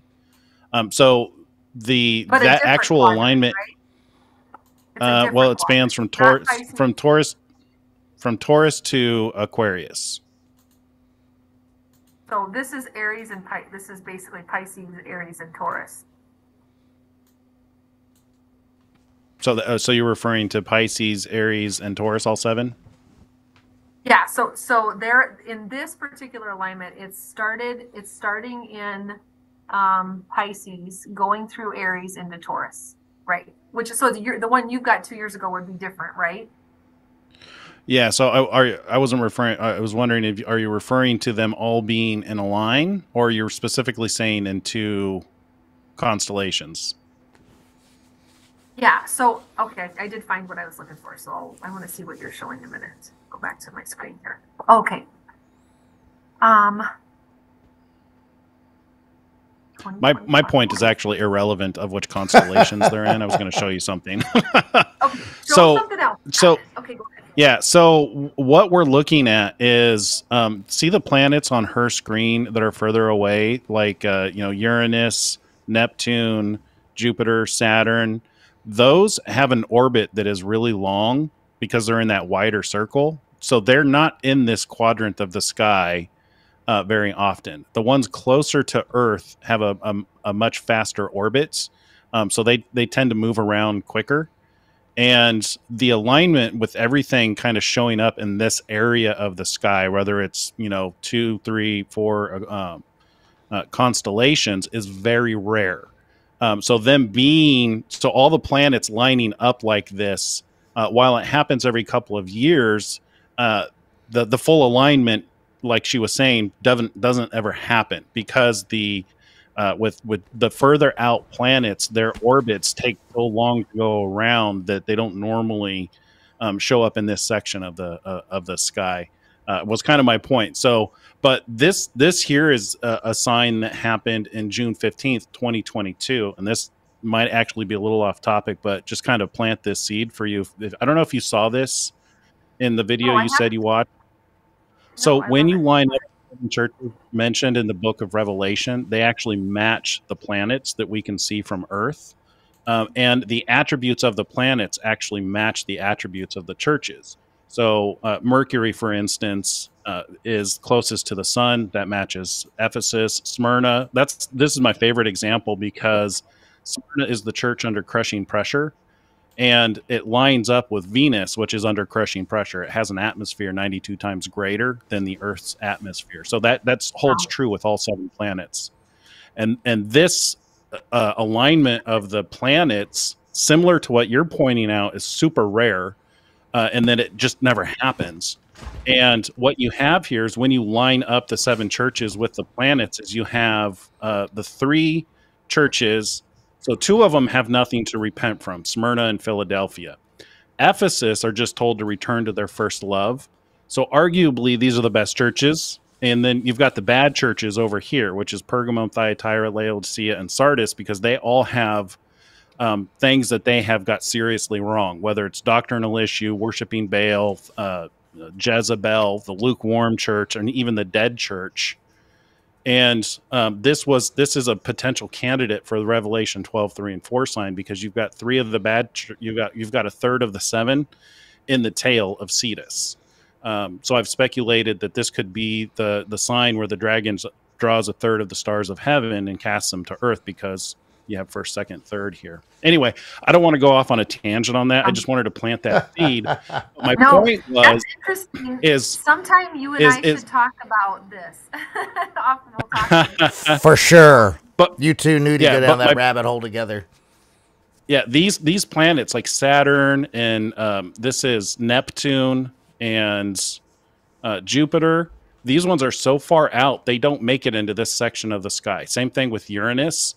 They don't make it into this section of the sky to form this alignment for, like she said, like 19 million years, if you actually do all the calculations and move it back and forward. So this is, them all being here is super rare and super important. That was my main point. Okay, good. We're agreed on that. Awesome. All right. So, okay. So I am going to go back to the deck a second. So hold on. So I'm going to share my screen again, but I'm going to go back and just share. Oh. Okay. All right. So let's see, where am I? Boom, boom, boom. Okay. So we've already, so kind of going back here. So the angel pointed out this importance, this vision of the V, and then this economic thing, right? And the Lord's been having me study the stars, so I know that it's tied to that. So we've kind of reviewed already the calendar, the Zeitgeist calendar 2025. So here we are in 2024. We see the V happening in the sky. So what's the conclusion, right? So I want to share with you that, you know, I didn't know COVID was coming. The Lord didn't say, Rachel, there's going to be a pandemic or a plandemic and blah blah blah. So didn't know. But in the late 2019, I did have this kind of heaviness on my heart that we were entering a season. Things were getting ready to shift. Had no idea what that would seem like. I don't believe that the famine began in 2020, nor has it necessarily begun. What I do want to tell you is that in 2021, the way the Lord talks to me sometimes is he'll just drop questions in my heart. And I'm like, I don't know the answer to those. And this was one of the times where he literally asked me, how long did Jacob and his 11 sons stay in Canaan before they found Joseph in Egypt? So I went, you know, that's an easy question to answer. So the scripture is, for the famine had been in the land these 2 years, and there are still 5 years in which there will be neither plowing nor harvesting. So God sent me ahead of you to ensure for you a remnant on the earth and to keep you alive by great deliverance. That's what Joseph said. And so I feel like that's important. So once we know there's January 16th, the famine's begun. So here's what I'll say. Again, I hate the whole date setting thing, but whatever, the Lord used a date, so it must be important. So I had a good close friend of mine that I trust said to me, a lot of times things happen and we don't realize the significance of the date until after the fact. So maybe that'll be the case. Maybe January 16th of 2024, you know, a year from now, we'll go, oh my gosh, that was hidden from us. We had no idea. But if that doesn't happen, okay, then we're assuming that at least I'm assuming, because the Lord, you know, the angel spoke this to me. I know it's true. Because why? The Lord's not going to lie. So to me, I believe it. It's okay. Everybody gets to decide for themselves. You're good. But then I'm like, okay, Lord. So then would it begin in, January 16th of 2025? So here we are. Now we're in February. We're going into March. We're heading for April. We're heading for the big sign in the heavens, the eclipse sign over America. So how would this all tie to the famine, the war, and the economic pieces? So I want to tie back to the book just briefly. And I'm not trying to plug the book. I make any money off the book, to be honest. So it's not that at all. But really, the Lord put this in me in a 7-year period. He gave me this, and I wrote the book in 2 weeks. That's only the Lord. Like, it just fell out of me. Like during the Christmas break, end of 2021. So it published in 2022. So it's been out for 2 years. So that piece of famine and war and economics are all tied together. Okay. And remember, I said to you, the Lord had said to me, Rachel, it's time to lead Manasseh to me. Who's Manasseh? So in the book, I lay out very clearly, I believe, a couple of things. One is that the Bible is so clear that before Jesus returns again, right, to regather us, to bring up, that we meet him in to me, I believe the scripture is the last trump. We meet him in the air and we are with him. We have the bridal supper, right? That whole thing. Before that happens, he's actually going to regather us. So I believe in the book, I'm able to show very clearly the sequence of events that has to play out before the regathering. What I believe is that the Lord is going to use war, World War III, again, because the Lord spoke to me and said, World War III will begin without debate. Like, he used that he didn't use the words without debate, but it was like, that was my impression. That's why I put it in parentheses. Like, because people say, oh, World War III's already started. Okay, well, I will tell you that I have a prophetic word out there where the Lord said to me very clearly, he said, Russia is going to take something that's not theirs. That is how wars get started. Wow. So that's what happened. Now, that's all glory to him. I had no idea. So he's done that. The Lord said to me, in this one was crazy. So, just to maybe like edify the body here, is the Lord does speak. He wrote the end from the beginning. So he basically said to me on a Sunday, let me get the years right. I can't remember the year that this happened, but on a Sunday, he said an earthquake's going to go off on Saturday. He said that to me. So it's a Sunday, and he says to me, the earthquake's going to go off on Saturday. And he downloaded some things personally to me and to my heart. He spoke to me some things that were important to me, kind of like what happened for you, Watchful. Like he kind of laid out what my path was. So he said to me, an earthquake's going to go off on Saturday. And I thought, wow. And I shared the prophetic word. I've got a lot of prophetic words on Z3 News, if folks have never heard of that. So really, to me, a great resource, and I appreciate that avenue. And so I figured, well, or where do earthquakes happen? The Lord didn't tell me where, but maybe it'll be California. Maybe there'll be a big one or something. So what actually happened is Saturday morning, just like the Lord said, in Omaha, Nebraska, at 7 a.m., I woke up with my bed shaking. There was an earthquake in Omaha, Nebraska. Like, actually, it was a 5.3 that happened in Oklahoma, but we felt it in Omaha, Nebraska. So I'm just saying there's instances where the Lord has said, and so I trust him. He is capable to do what he said he would do. So I'm sharing that again to say the Lord has said, World War III is coming. And he's told me, and I've written this, the purpose of the time we're living in is God's word says he's going to regather his people from all over the earth. There were 12 tribes, not one. And I believe the tribe of Judah are the Jews, right? Judah, Jews, right? Now, the tribe of Judah, that was one tribe of 12. They were from the southern kingdom. The southern kingdom was made up of the Jews, Judah, Benjamites, and some Levites. All the other tribes were the northern kingdom. They were dispersed way before the southern kingdom. Where were they dispersed to? They're called the lost tribes, What I will tell you is they're not lost to the Lord. He knows where every single one of his people are across the earth. His plan is to regather us. So he's going to use everything that is shaking to shake us loose of all the things we're tied to, Babylon and everything else. We've got to let go of this world, this place, this earth, and cling to him. We need to come back to him. We need to come back to him spiritually. And we're going to come back to him physically, because we're going to be forced out of all the lands we're living in. So what's going to happen? We're in the time. We can all see it. The clock is ticking, right? The enemy is ramping up his game. At the same time, God has a plan. He is going to use the shaking we're going to let go. We're going to say, Lord, where would you have us go? There's going to be people to lead his people out of all the lands they're living in back to the place of protection, right? And we read about this. This is all a part of the Great Tribulation. It's a part of the wilderness, the people being led out into the wilderness where they're protected for 3.5 years. Like that's what's coming. That's what's ahead. That's the purpose of all this. So there will be famine. There will be war. But that's not the destiny of all of God's people, the remnant of God's people. So we all get a choice. God knows his people, and he loves the earth. And the Lord, it's true. Jesus came to save the world. The world has a choice to make. Are we going to follow Jesus as our savior or not? He is speaking, and he is pursuing every single one of his children across the earth. He is pursuing them. He cannot wait to embrace us. I see it all around me in the people that I love. They're lost yet. He's pursuing after their hearts. So that's what he's doing. He's going to bring us back into himself so that we are safe, we are protected, provided for during the time that's ahead of us. So yeah, you want to hear something interesting? Yeah. So something that I've been saying is with this April 8th eclipse that's coming up. So I've been looking for the 1,260 days for when the two witnesses are prophesying for 1,260 days.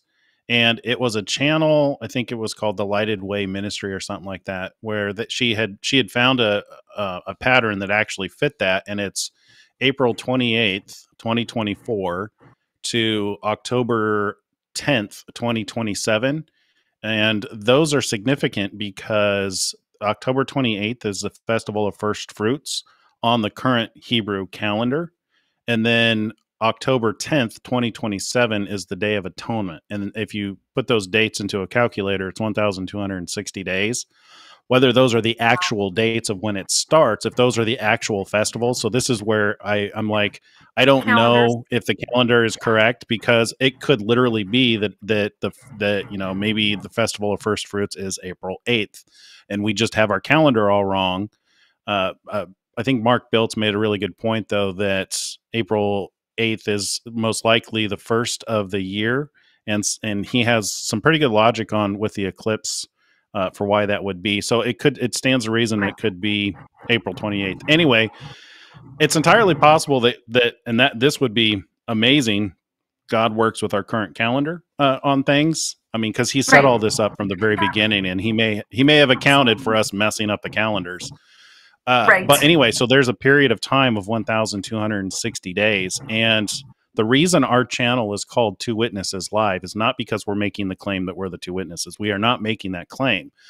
We started this channel because we know the two witnesses are going to receive their power and authority and start their ministry. And we wanted to be there to bring that to people and, bring it to them basically as news, as a news channel to actually cover the days of prophecy of the 1,260 days of the two witnesses. But here's the thing.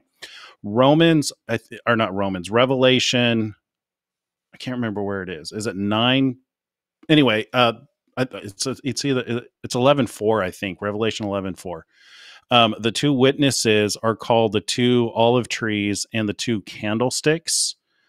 Candlesticks, if you look at how the book of Revelation defines candlestick, they're churches, they're groups of people.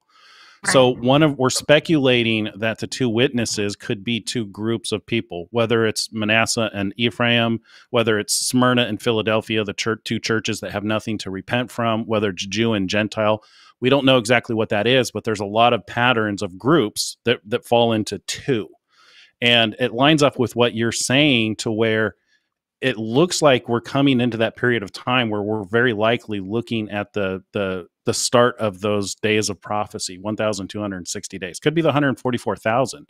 There's an argument to be made that the 144,000 have been sealed for the last 3.5 years. and they're getting ready to go to receive power and authority to operate their ministry, because it's a pattern of 12.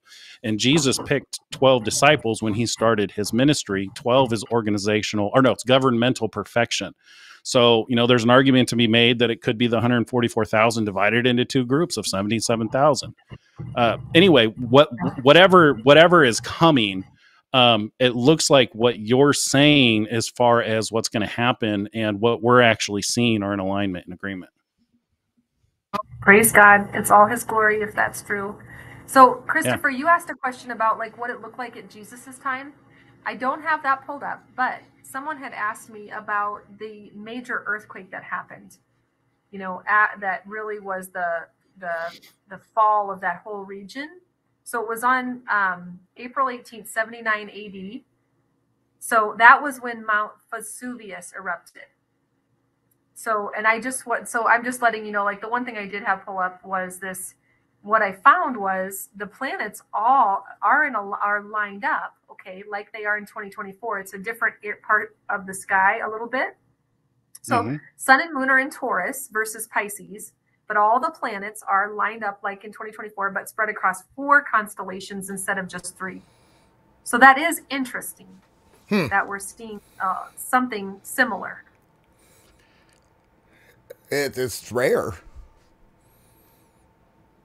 It's super rare. It's really fascinating. And so many people are having these very similar dreams and visions. I mean, so many people. We have a close friend of ours, his name's Joel, and he has a lot of prophetic dreams. And he's had some dreams that line up with yours. He had a dream a week ago where he saw a foreign military walking down the streets of our country, and he described their uniforms being blue, and he didn't say it was the UN, but that's the colors of the UN. Right. Yeah. Well, and it says in Acts 2:17 that in the last days, the Spirit will be poured out and people will see dreams and visions. It's clearly happening, because even folks in the chat who have prophetic dreams are commenting about a lot of similarities. And I know that for folks that are not believers, the idea of the last days is terrifying. But for me, it's so exciting. It's a wonderful time to be alive. And for those who are new to the channel, just understand that salvation, it really is truly a free gift. It's available for everybody. And regardless of all the organized religions and all the stipulations that they attach to this free gift, it's much more simple than that. Christ just wants a intimate relationship with you. That's it. Once you have that relationship with Christ, you will naturally walk in a way that will totally make sense. But so many people overcomplicate it, and the churches and the organized religion, they overcomplicate this process so much that folks get discouraged and even get confused about how to go about it. There is really nothing to it. You just simply believe and have that relationship with Christ, and everything else will naturally fall into place. It's that simple. I can't press that topic and the simplicity of it any more than that. It is really that simple.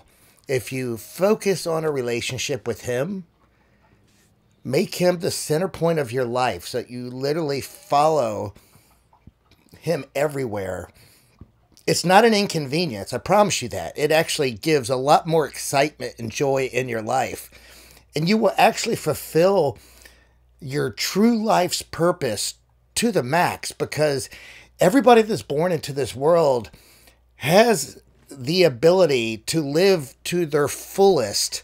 And to do that, it's always through walking in, behind Christ in His shoes. Everything is designed for you to be the utmost successful with everything in family and your business and everything when you make Christ the center point of your life. Not sure if that made sense, but That's makes sense. Well said. But it's that simple, guys. If you're new here, just understand how simple it really is.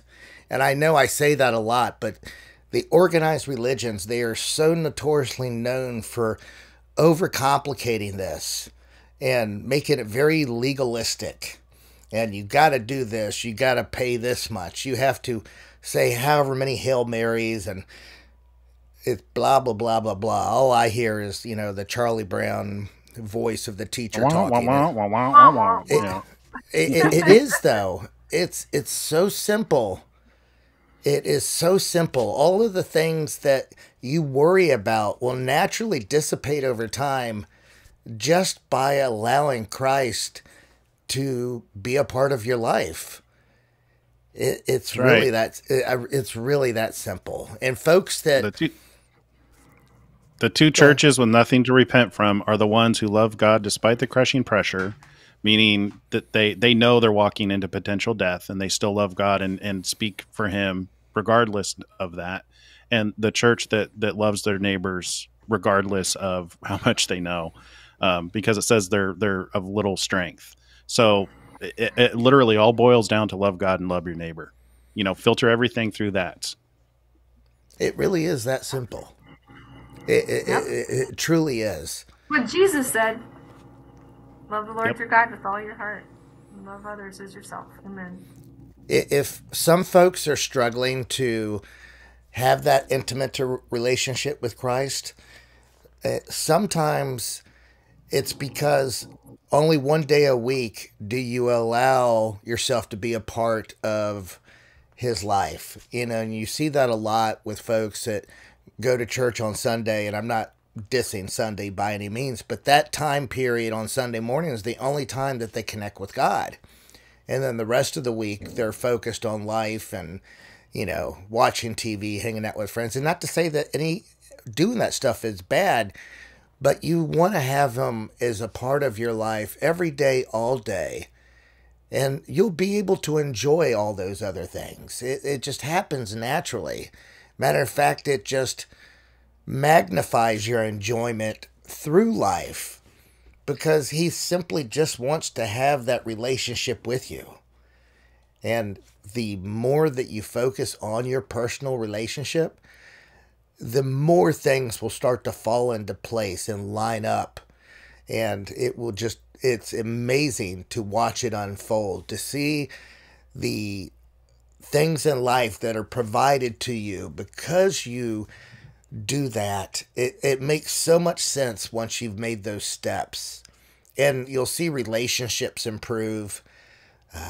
It's hard to explain into words, but it's all about that personal relationship with Christ. That's it. It's as simple as that. Because once you have that personal relationship with Christ, everything else is covered under that umbrella. You know, of course you're believing and you end up repenting, and you know, there's several things that you avoid doing naturally. So I just find it fascinating. I know I went off on a tangent, but I try to keep it simple. No, it's good. That's the gospel. That's like the most important thing. All this is just good information. If you don't have that, you don't have what matters most. Well, I often feel that the concept of being a follower of the way is overcomplicated by organized religion, and it puts a barrier mentally with folks that are trying to understand this. So I really try to drive home the simplicity factor of being a follower of the way. It's really as simple as I say. It's really that simple, and you'll find that it all naturally falls into place.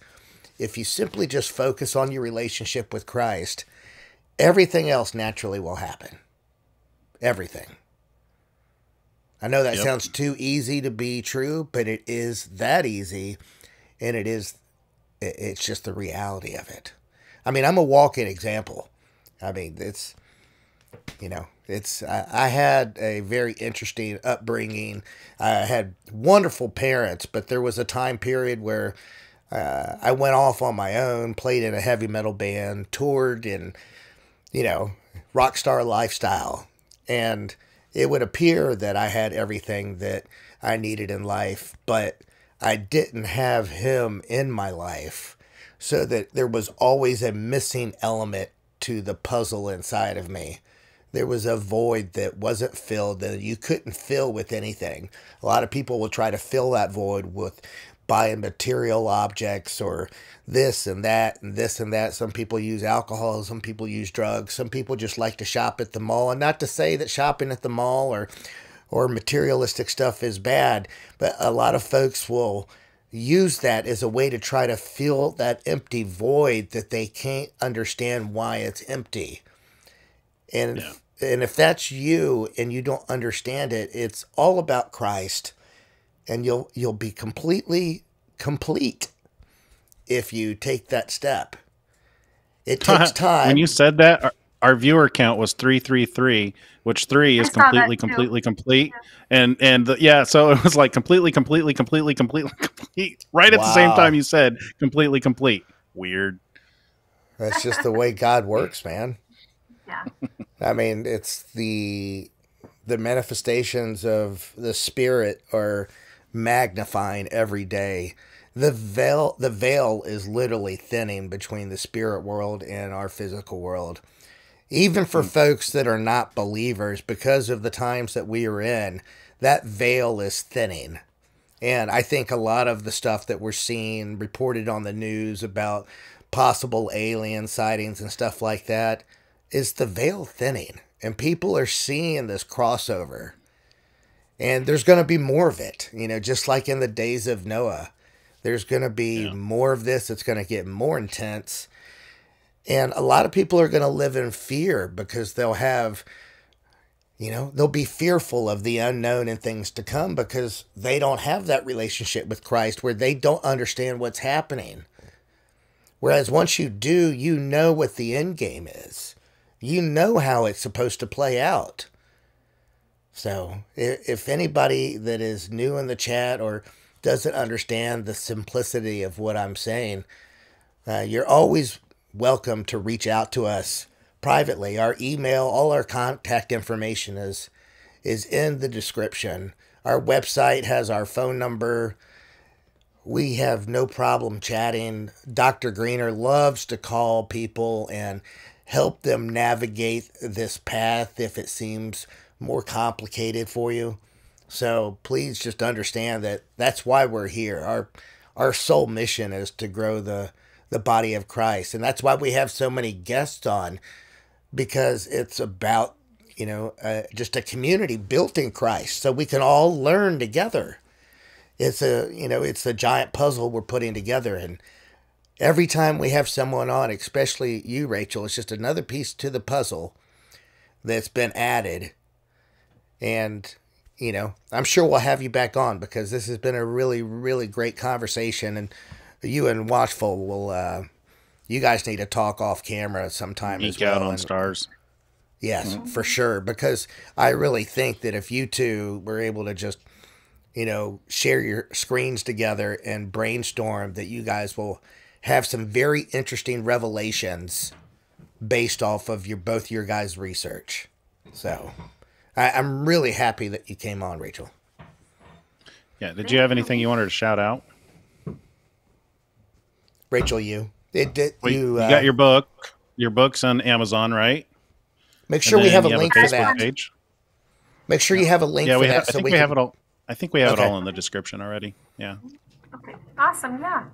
Yep. And appreciate everyone sharing this. I think it's amazing when everybody shares, get the word out to people about what's happening. I think you said it really well, Christopher, and I just, the reality is we have a God who loves us so much and he has a plan, and we just need to seek, be in his word. Yes, the experiences I have had are incredible and I'm so thankful. But his word is available every day. And my every day doesn't look supernatural. My every day looks like reading his word and asking him for understanding and letting Holy Spirit, who's the great teacher, teach. And everyone has a Bible that you can get your hands on, in our country at least, still. So praise the Lord, you know, just so be in the word and let his word speak to your heart. And, you know, we're going to walk this out together, and we're in exciting times. There literally is no other generation that has, you know, gets to live at a time like this and see Jesus move on the earth the way he's getting ready to move. So we're the lucky ones. We're the blessed ones. If you're on Facebook, Rachel, come to our page there. We have a really fun community. We're building an ecosystem right now where all of this interaction will be done on our website. Watchful's been working around the clock on this, so it's not ready as far as that type of setup. But we have a really fun community on our Facebook page where there's a lot of comments and feedback, and everybody sharing ideas and stuff that I watch during the day. I post those videos there because I watch probably 1 or 2 NDE videos a day. Okay, Kip is yelling in the chat. We have to ask you about your shoes. Your healing shoes. Oh my goodness! Oh, thank you, Kip. You're so sweet. All right, so I told you guys that, so I'm an engineer by background, and so worked with manufacturing plants and that kind of thing. A number of years, maybe 5 years ago, my best friend had a vision from the Lord that where the Lord showed her a pair of sandals and a little vial of oil, and he said to her, "It's time to make your shoes." And so she knew what that meant. So 5 years later, we now have a patent on an essential oil delivery system in footwear. Wow. And we're launching our sandal in the next couple of months. So it's Tholi Oils. I better say it right. TholiOil.com is our website, TholiOil.com. And then get.tholyshoes. If anybody wants to kind of we're crowdfunding to be able to pay for the building and everything of this sandal. But I'll tell you that the heart of it, I never tried to get into essential oils or any of that kind of stuff. But here's what God's doing is his heart is that his people would be healed and that they would be able to make it through all the things that are coming. We've already seen the last thing they released and all that, all the toxins, the food and everything. And so what plant extracts are, I mean, essential oils are just plant extracts. Absolutely. And so they have incredible properties that when they go into your body, your feet are the best place on your body to absorb oil. Who knew? Besides the Lord. It's true. So the oil goes up into your body and it heals the cells of your body. That's what we believe the design intent of it is, that God wants to bring healing and protection. He told us, he's like, put on your armor. These sandals are meant to be armor. They're called sandals of peace. So thank you so much, Kim, for asking. Share that on our Facebook page, and I'll make sure that folks have access to it. My wife's big into the essential oils, too. Yeah, mine, too. And the link's in the description already. Oh, good job. Yay. Thanks so much. Yeah, for those in the chat, for those in the chat that are not on our Facebook page, please make sure you guys join. Our ecosystem on the website will be done at some point, but we have a lot of interaction there on our Facebook page. I know most people are not a fan of Facebook, and neither am I, but it's where people congregate. Most people don't know. So most people don't know I have a long career of building social networks. They're not easy. There are some turnkey things, but when you're talking about doing it at scale, you have to do it right. So it's going to take a little bit of time for us to do it right, but you got a good man working on it. Yeah, and I totally trust Watchful's judgment. If he says, hey, look, it's not ready, I'm still working on it, that's his specialty. That's what he does. And it's, when it's ready, we'll move it there, and I'll stop posting on Facebook, and I'll start, essentially once it's ready, all the other interaction on Twitter and Facebook, it will stop with me. So everybody can come to our... Sorry, I'm looking you up on Facebook right now. So is it Two Witnesses Live? Is that right? Yeah. Mm-hmm. Yeah. Yay. Oh, I see you. Okay, I'm liking you. Cool. Yeah, and I'm following. Oh, if you make a post there, if it allows you to, I can make sure that it's put on the page. Yeah. Yeah, but at some point, Rachel, the idea is because the enemy is stepping up their censorship. It's becoming evidently clear that they want to silence the truth. So our intention is Watchful's building our private ecosystem. Right now, you're able to really get in there and see whatever you want without having to register and all that stuff. But at some point, we're going to lock the door. And to get into our ecosystem, you'll have to register. Even if it's free, you're still going to have to register to get through the front door. You have to register or log in. Because we want to keep the censorship out of our business. We want to talk about the truth and spread the gospel of Christ without persecution and being targeted. And that's the direction things are going, guys. So right now, we're still good to be able to talk publicly about all this stuff, but it's going to get to a point where we will have to do this behind closed doors. So that's why I plant the seed every night. Make sure you're registered on our website. We don't know when they're going to start locking down stuff or deleting accounts for talking about this stuff, but we want to make sure that we have everybody with us when we do make the switch. So that's why I harp on it. Yep. All right. Well, Rachel, it was so great having you. And if you're open to it, we'd love to have you back another time. Okay. Well, I really appreciate it. Thank you so much. You guys have a great night. All right. You too. Bye. Bye. Take care. Shalom, shalom. I really like her. Yeah. Yeah. And I know a lot of people, here's the thing. A lot of people are kind of freaked out by dreams and visions and talking to angels and stuff like that. Not me. Obviously not you. The Bible, Acts 2:17, it says, "And it shall come to pass in the last days, says God, that I will pour out my spirit on all flesh. Your sons and your daughters shall prophesy. Your young men shall see visions. Your old men shall dream dreams." So this is actually a sign that we're in the end times. So this is why we consider this stuff. We don't mock. We don't, you're possessed with an evil spirit.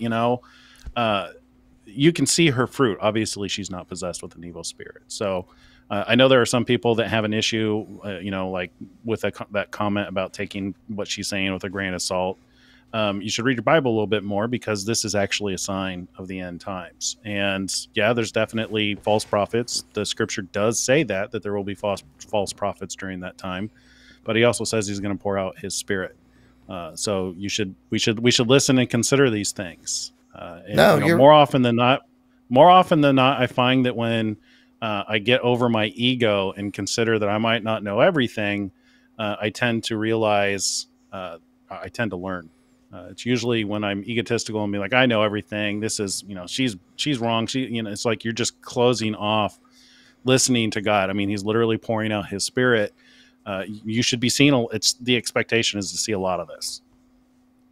Yeah, I used to be skeptical of stuff like that. And it's funny how God works, because I've had this desire to really understand the topic of what she's talking about. And what's really interesting is the small details all being consistent with the people that are being truthful and not just looking for attention. It's all in those small details.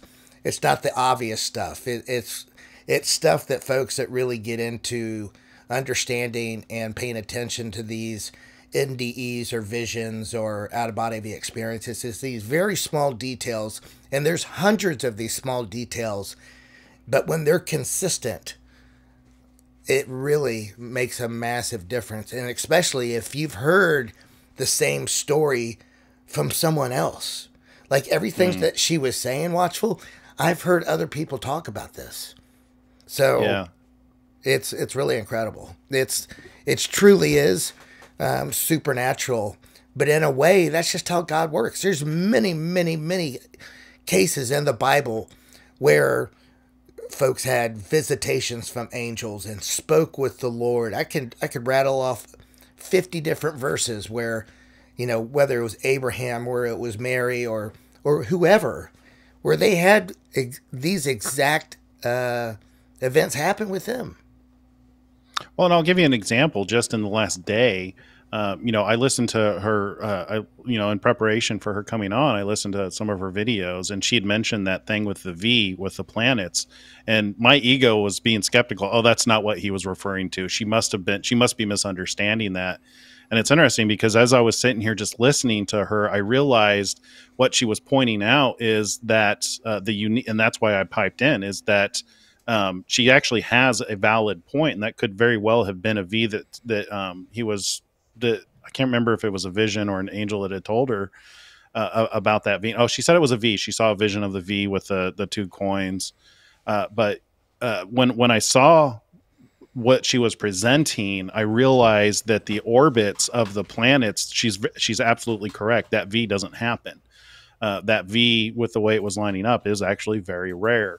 But if I had just stuck to my ego and be like, she's wrong, that can't be right, I would have never seen that. And then I would have never been able to interject and actually shown that, based on what she's showing with those orbits, that it's very valid what she's saying. I think there's more to it to that too. I think there's a lot of depth with all the planets being in that particular location. I mean, it literally is pointing to particular days. Genesis 1:14, sign seasons, days, and years. So that's why I was saying you guys need to be talking. Yeah. No, seriously, that's why I was like, you guys need to talk offline and really brainstorm, because you two, through just going back and forth and not being mindful that you're on live air, could really just open up with each other and come across some revelations on things that could be a massive piece of a puzzle that we've been missing. So I'm hoping that you guys talk further. And I'm sorry, guys, we didn't do any scripture reading or go over the news. I was excited to hear what she had to say just because I love this type of stuff. And I hope those that, were somewhat skeptical about the things that she's talking about, watch some of the NDEs online. If folks are interested in a list of NDEs that I have screened really well, I could provide probably 25 of some of these that know are really good and have been... Go ahead. I need to get some of your playlists, because we can put those on the website so that people have one location they can go to and see the playlist of your NDEs. Yeah, my two favorite. We're getting ready to publish the app, so that'll make it even easier to watch them. Oh, I'm so excited for that, guys. He's almost done with the app. Actually, I think he is done. He's trying to get it into the App Store. Now I'm going through the politics of getting apps in the App Store. But my two favorite channels for the NDEs is Deep Believer and Randy K. Those two channels, both of the channel operators, their fruit is good. They screen their guest pretty severely. And I haven't had a red flag go off with either one of their videos on their channels. Now, there's a lot of other channels that leave me scratching my head because things don't line up. Sort of like we had an NDE person come on our show a month or two ago, and, he may have had an NDE, but the message he was pushing was suspicious to me, and Watchful and I believe that he may have been deceived in his NDE, and there's a lot of cases like that. I've seen Watchful, I've seen more than one. I've seen several that had a very similar story as his, and I truly believe that's what it is. They are deceived in their NDE or out-of-body experience, because, the enemy can come as an angel of light, and he is very deceptive, very deceptive, very deceptive, and it would benefit him greatly if he sent someone back with a message that was not consistent with the gospel, just to get people to sign up for a false doctrine. Yeah. Anyways, it was wonderful having everybody. Tomorrow night we have Brenda Weltner. Is that how you say her last name? Yep. She's going to talk about multiple raptures. So this is something that also fascinates me, because she has a lot of data and scripture to really tie into her message. Cool.